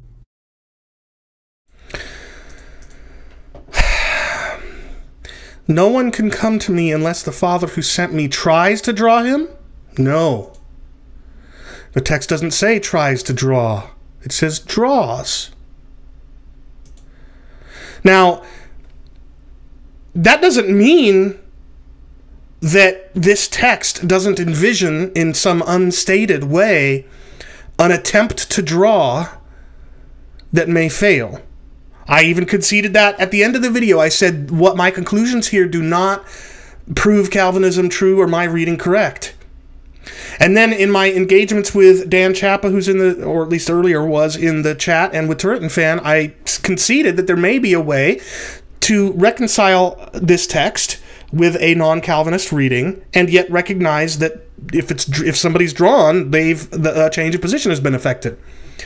So I'm not saying this somehow proves a Calvinist reading. Thank you, Dan. Good to hear. But what I am saying is that the text nowhere says, unless the Father who sent me tries to draw him. It says draws. So this wasn't a meaningful, serious interaction. You see the point? God may have a purpose to draw the world to himself, not when Christ is still on earth, but only after he accomplishes his purpose through the resurrection and he's raised up, then he will draw all men to himself. Do you notice how, Leighton, you're shifting the goalposts back and forth? You're saying purpose to draw, try to draw, and then you quote John 12 and say, will draw all to myself. You're trying to eat your cake and have it too. Trying to draw is not the same thing as drawing. Drawing is what happens when the trying to draw is successful. So sure, perhaps God is trying to draw all, and perhaps he succeeds with some of them. Maybe. But that's not what John 6 says. It has to be there. It must be unstated underneath the covers, underneath the surface. And it runs right up into a problem with John 12. Because John 12 also does not say try to draw. Jesus does not say that when I am lifted up from the earth, I will try to draw all people to myself. It says I will draw all people to myself. And because helkyō means to effect a change of position when it's being used transitively with a direct object, which is what all here is, therefore, whatever Jesus is trying to, whatever attempt Jesus is making to draw here succeeds for all.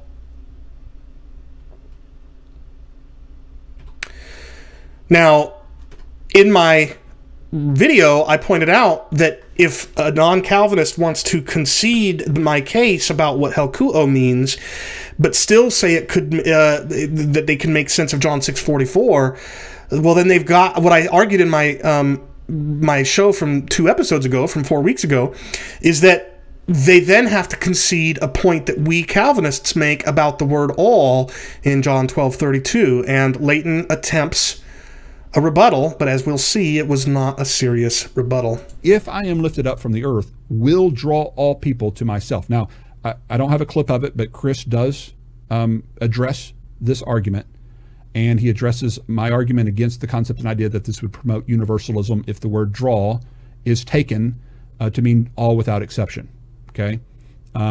Every single person. And he makes the case to say this is actually drawing all types or all kinds of people. And we would just push back against that, reminding people that it even can mean all without distinction to some degree, okay? We can understand that it can mean all without distinction in some regard. But just because something is all without distinction doesn't mean it's also all without, it's not all without exception. So he's saying that just because it's all without distinction doesn't mean it's not also all without exception. What he's implying, or what it seems, I should say, he's implying, is that if it's all without distinction, then it is all without exception as well. But what I showed in the video that he's responding to is that the lexicons offer those as 2 different meanings. Every single one of versus every kind of. Lonita offers a couple of texts as an example in which it means every kind, but not every single.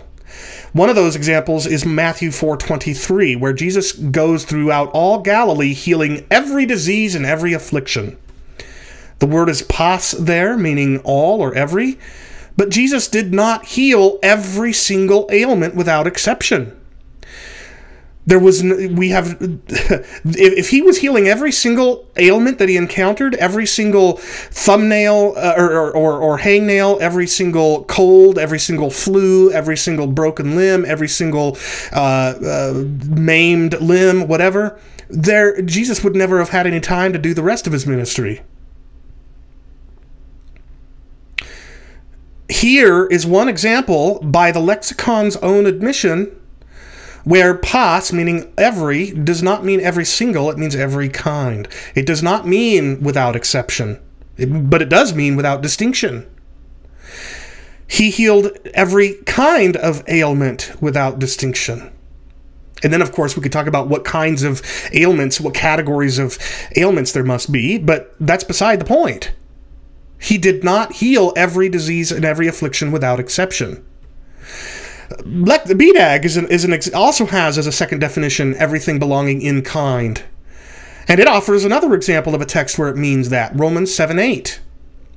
For I would not have known what it is to covet if the law had not said, you shall not covet. But sin, seizing an opportunity through the commandment, produced in me all kinds of covetousness.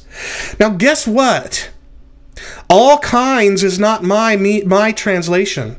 It's the NASB, it's the NIV, it's the ESV. I forgot to mention that it's ESV here.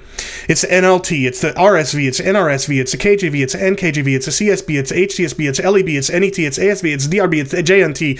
JNT, by the way, is Jewish New Testament, done by David Stern. DRB is the Douay-Rheims Bible, something like that. ASV is the American Standard Version.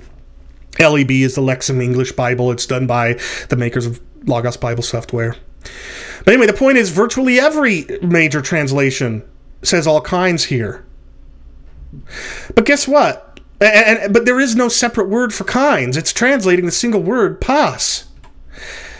No single person in history has every single envy without exception.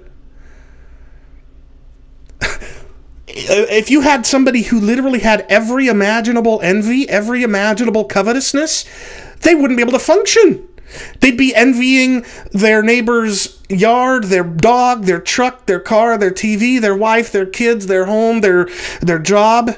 Their every waking moment of their life and every moment of their dreaming life would be consumed with envy.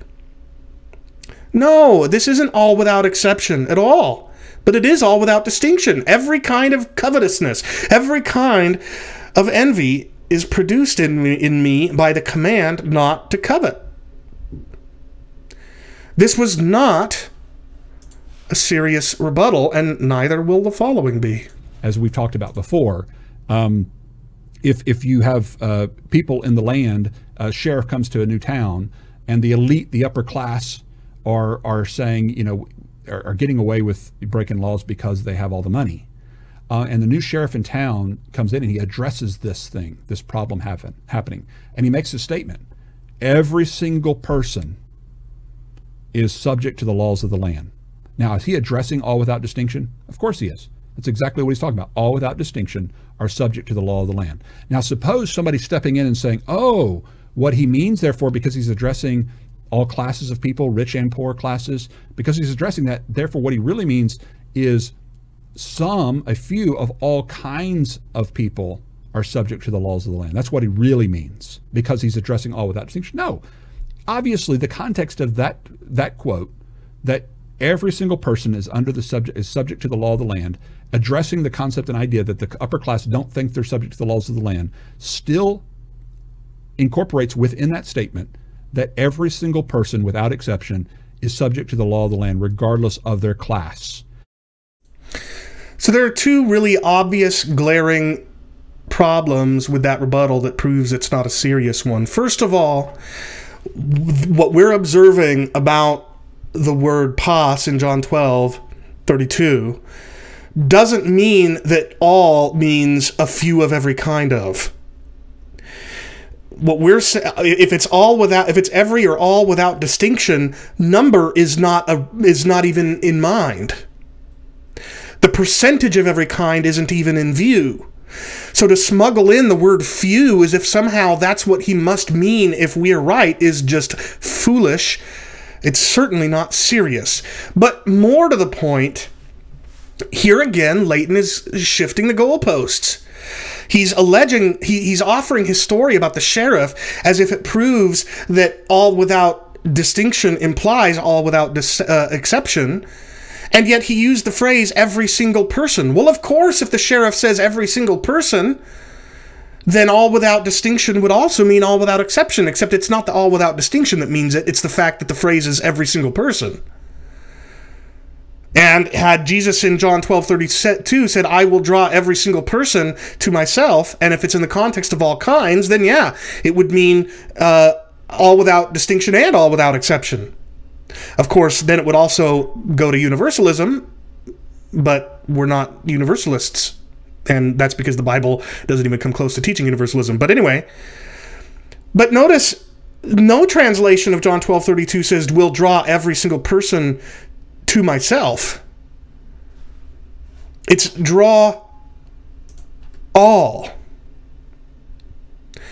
Now, not only is there no anthropos there, meaning person, or any other word that all modifies, but also, in other words, it's just all. I will draw all to myself. But moreover, the form of the word pos here is pantas, which is plural. This is all people, not every single person. Now, here is a quote from an article in Time magazine. I've got the link listed there, so you can go look it up in its context for yourself. This is by a recording artist by the name of Harry Belafonte. You can go look this up yourself. It's an article praising a black woman named Stacey Abrams. The inordinate strength, he says, revealed by black people in America in their capacity to survive the harsh political journey they experience in this country is in large part due to the fortitude of black women. Not just black women, but all people have been the beneficiaries of this gift of survival in the name of truth and solidarity. Now, guess what? Harry Belafonte is not saying that every single person who has ever lived since the founding of America or something like that has been benefited by this. It's every kind of person has benefited from this survival ability on the part of black people. He's using the phrase all people to mean every kind of person. And we know that because of the way he structures it. Not just black women, but all people. Not just one kind, but all kinds, which is exactly the context of John 12. Here's another quote. This is from Miroslav. I'm not even going to try to pronounce his last name. He is I don't know if he still is, a leading official in the United Nations. And this is him. This is a quote from his opening remarks at the 2018 United Nations Youth Dialogue. Again, links on the screen. If the United Nations is to meet the goals set for itself in the UN Charter, it needs to engage with people. It needs to bring people inside of this building, the UN building. It needs to talk to people and reach out to people, and not just some people, not just people of a certain profession, certain rank, or certain age, but all people. Miroslav is not talking about every single person on the planet. Every single person on the planet couldn't fit inside the building in the first place. And even if one wants to say that the all people is in reference to the people that the UN needs to talk to and reach out to, even there's no way that the UN could even conceivably talk to every single person in existence. Miroslav is saying not just this kind of person, not just this kind of person, not just this kind of person, but all kinds of persons. So the fact that it's all people and not every single person in John 12 makes the all without distinction reading make a lot of sense. It's even the way that we use English, at least sometimes. And if you offer an analogy in which the sheriff says every single person, you're not seriously engaging. and so too, everyone will be drawn regardless of their class. And when you use the word cosmos to connote this, you're certainly including a more inclusive or wider range of idea. It certainly doesn't mean a few of all kinds. Well, once again, the all kinds meaning doesn't assume any sort of number. So it certainly doesn't mean a few of all kinds is just foolish mud throwing at the wall, hoping a little bit sticks. It's not serious. But what about this claim that the word cosmos in John 12 somehow tells us that this is, in fact, every single person without distinction? Well, here's the text of John 12:32, kago eon, hupsotho ek tes geis pantas helkyō pros emauton. And I, when I am lifted up from the earth, will draw all people to myself. Do you know what you didn't hear there? You didn't hear there anything about a cosmos, anything about a world. Now, that doesn't mean that world isn't in John 12. It is, but it's not in verse 32. Where it is in verse 31. Nun crisis est hin tu cosmu tu. Now is the judgment of this world. Nun ha archon tu cosmu tu ek ble thesatai exo. Now will the ruler of this world be cast out. World here isn't the all people Jesus draws. World is the world being judged. The judgment of everybody on earth, arguably, or the judgment of the wicked among them. But verse 32 is a contrast. It's an adversative use of kago, meaning and I. Now is the judgment of this world, but when I'm lifted up, I will draw all kinds of people to myself. The fact that world is used in verse 31 has no bearing whatsoever on all in verse 32. And all it takes is actually reading verse 31 to see it. This was not a serious rebuttal. The world is the world is judged, not drawn. And it says noon, twice, now. The world at that time was witnessing its judgment. And that included all kinds of people, but not every single person on earth. This was not a serious rebuttal. So that is all the clips, that's been all the clips that I prepared to respond to. And I really think those clips and my responses to them establish what I said at the beginning. That although it grieves me that what I said hurts Leighton, I'll stand by it. Leighton, you are not a truth seeker on this topic. You are a provisionism defender. A provisionism defender at all costs. Whatever mud I can throw at the wall, whatever pancake batter I can splatter at the map in order, I'm going to do so and hope that some of it lands in the right spots. You don't make any meaningful any serious attempt to understand and meaningfully rebut or respond to our arguments or even our views. That is my assessment of you, Leighton, on this topic. And like I said in that clip earlier, this is not to say that you're a bad person. It's not to say that you're a bad scholar. It's just to say that my assessment is that when it comes to this topic, the topic of Calvinism, you are not a truth seeker. You are a provisionism defender, and you will defend it with whatever pancake batter you can throw at the wall. And I think this response has demonstrated as much. But here's the thing. I've got a little bit of an addendum. We'll be done in like 10 minutes. We're almost done. I'm amazed that I've gotten through it this fast. We're going to need to return to this diagram for a moment because I discovered something literally just today in the hours leading up to streaming this. So this is a little bit of a bonus, but it's a relevant one, as you'll see. So what happened a few hours before this stream is that I noticed I got... Well, okay, hold on. What we're going to cover here, though, is not the use of the word helkyō. We're going to be looking at the use of the word exelko. Because this word is a compound of the preposition ek, meaning from, and the word helkyō or helko that we've been talking about, meaning draw.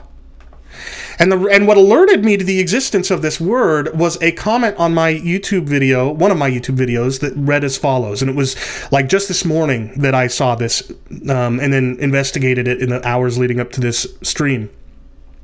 Mr. Date, this commentator says on my YouTube video, if you look at James 1:14 and he quotes it and he points out the word helkyō.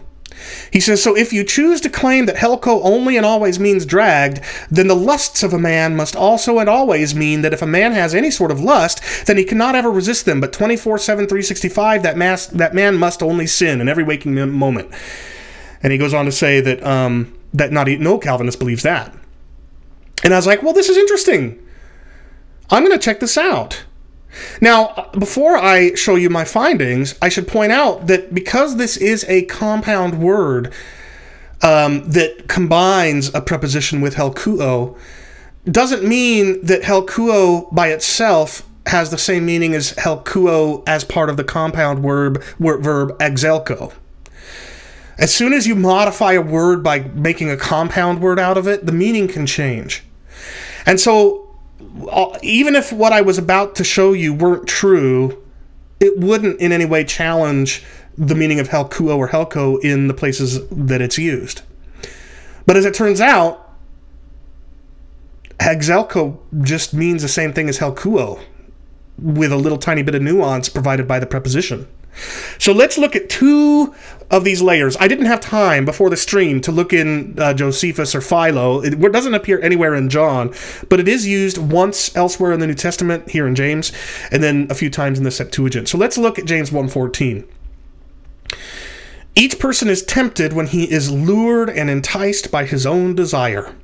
And you'll recognize this table from the episode 2 episodes ago. I've got the verse on the left, the text in the middle, and a question mark on the right column. Was this effectual? The commentator on my YouTube video is saying, no, it couldn't be effectual, because if it does mean to effect a change of position, then everybody, when they're tempted, must give in to their sin. All right? So here's James 1:14 in a few translations. This is the ESV. Each person is tempted when he is lured. Now, the reason I've got all of when he is lured colored black and not just the word lured is because this is actually a participle. Literally, each person is tempted, being lured and being enticed by his own desire. So there is no when here. It's a part of the participial form of the word translated lured, which in this case is helkyō. But there are other translations. The NIV says each person is tempted when they are dragged away by their own evil desire and enticed. And it's not just the NIV. The New Living Translation, NLT, the LEB, the Lexham English Bible, and the JNT, the Jewish New Testament, they all also use dragged away or dragged off. And the King James and New King James, the HCSB and the CSB and the ASV all use drawn away. All these translations on the bottom here see it as an affected change of position.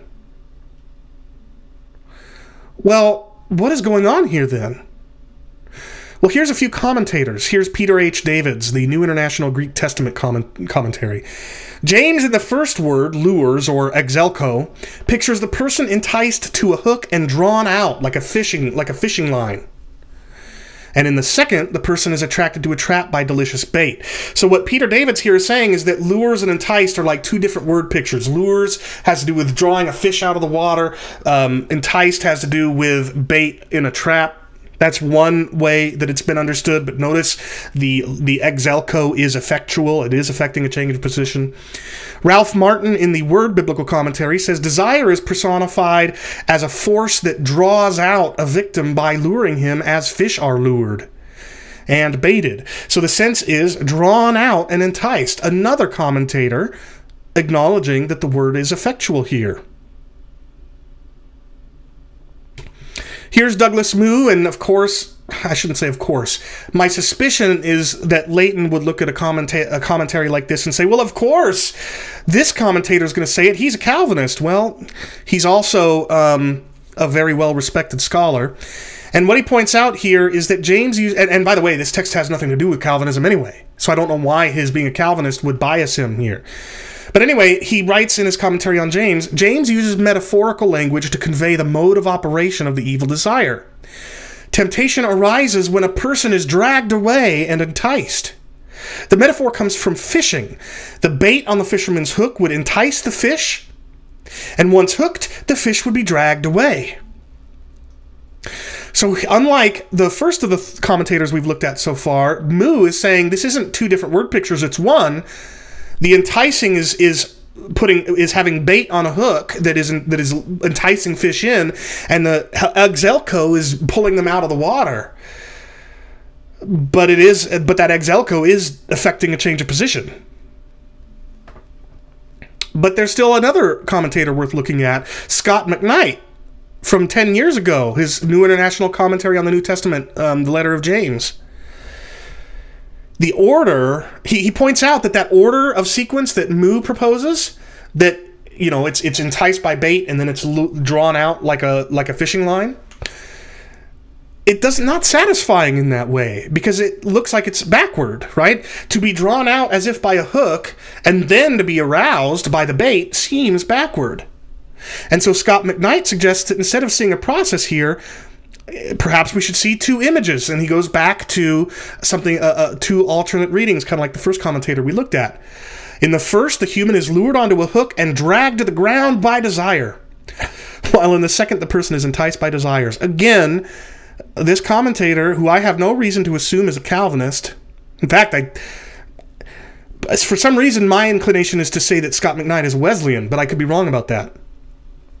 But he's still acknowledging that exelko is, in fact, effectual. It does affect the change of position.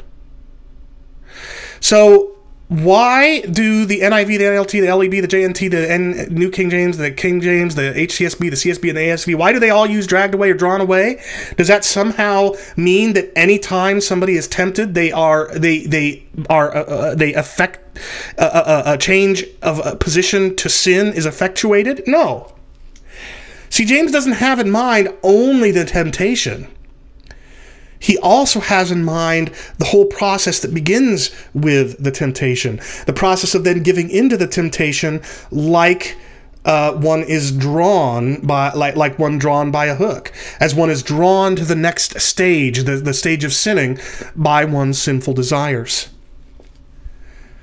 So in the one place in the New Testament where exelko is used, this compound verb that includes helkyō or helko in its root, it also means to affect a change of position. So in the rest of in the one place it's used, it does mean to affect a change of position.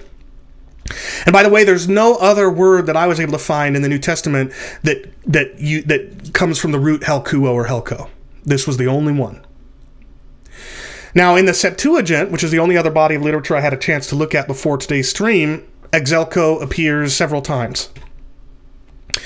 Genesis 37:28. This is the story of of Joseph and his brothers. Joseph's brothers throw him into a pit, and then they pull him out to give him to traders, to slave traders as they're passing by.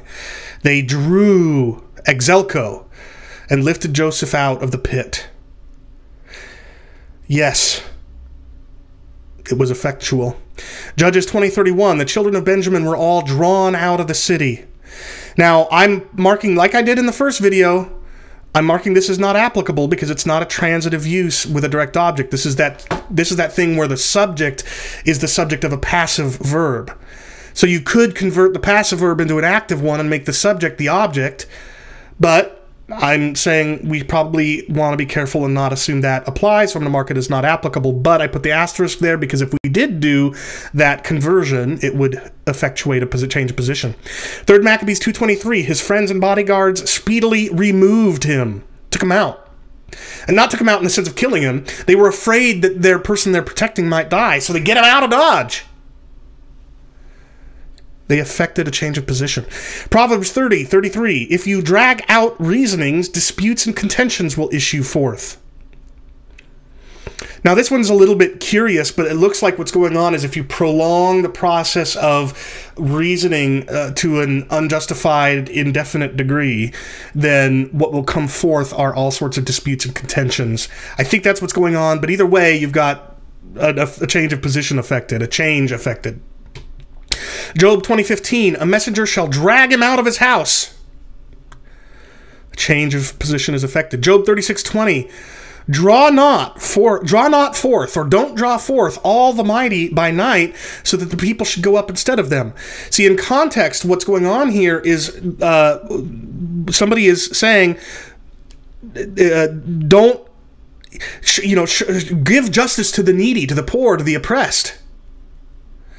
And the mighty are the oppressors here. And what he's saying is, don't, in the middle of the night, take out the people who are awaiting trial or whatever, who are the mighty ones. Don't sneak them away so they don't have to face justice, and then the people that were oppressed have to go up instead of them. At least that's how I read it. But either way, they are, in fact, drawing forth, or the dragging is assumed to be effectual. It's just he's saying, don't do it. So, everywhere in the Septuagint, this is all 6 uses, everywhere in the Septuagint that exelko, this compound verb that combines the preposition ek with the verb helku or helko, every single one of them, where it's semantically relevant, because it's transitive with a direct object, it affects a change of position. And even in the one place where it is a passive verb that a subject is experiencing, if you were to convert that to an active verb acting on an object, it would be effectual too. And guess what? These are persons.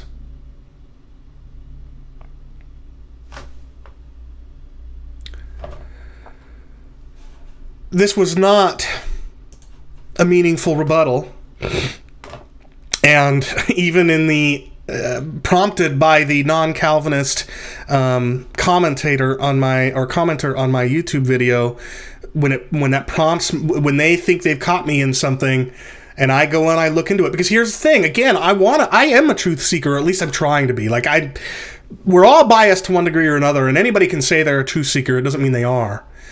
But as evidence that I'm a truth seeker, what I'm offering is I've gone and looked at every single use of the word that commenter on my YouTube video mentioned. I did the legwork. I didn't assume anything. I didn't simply take commentators at their face value. I didn't just, I looked at every use of the word. I looked at commentators. I looked at them in the context. I looked at every use of the word in the Septuagint, etc. So I tested the rebuttal very carefully, because I'm looking for the truth.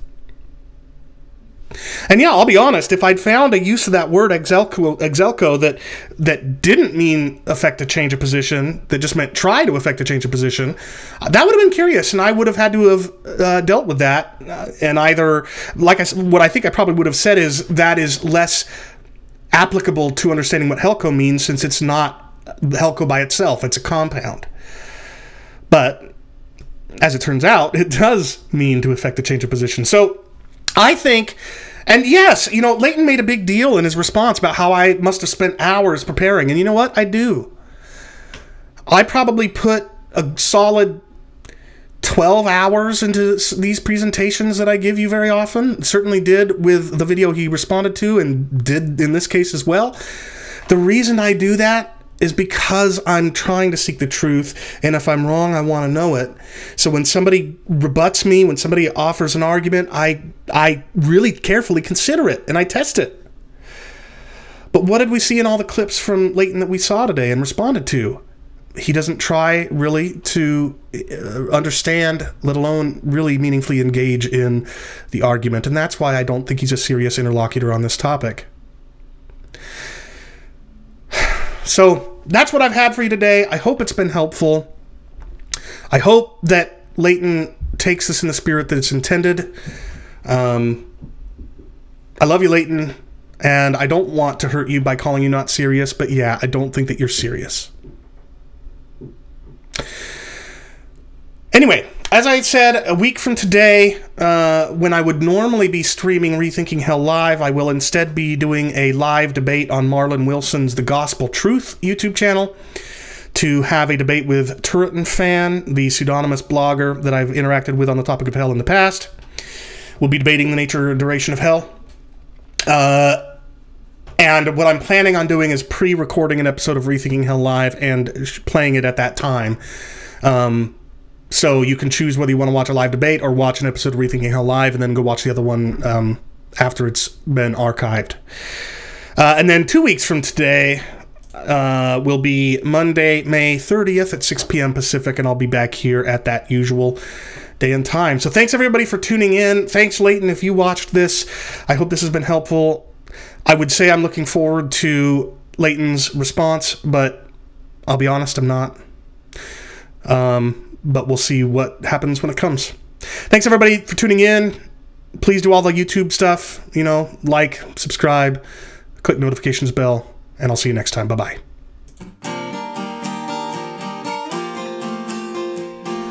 I've been your host, Chris Date, and thanks so much for watching Theopologetics, where we think together through what we believe, why we believe it, and not something else.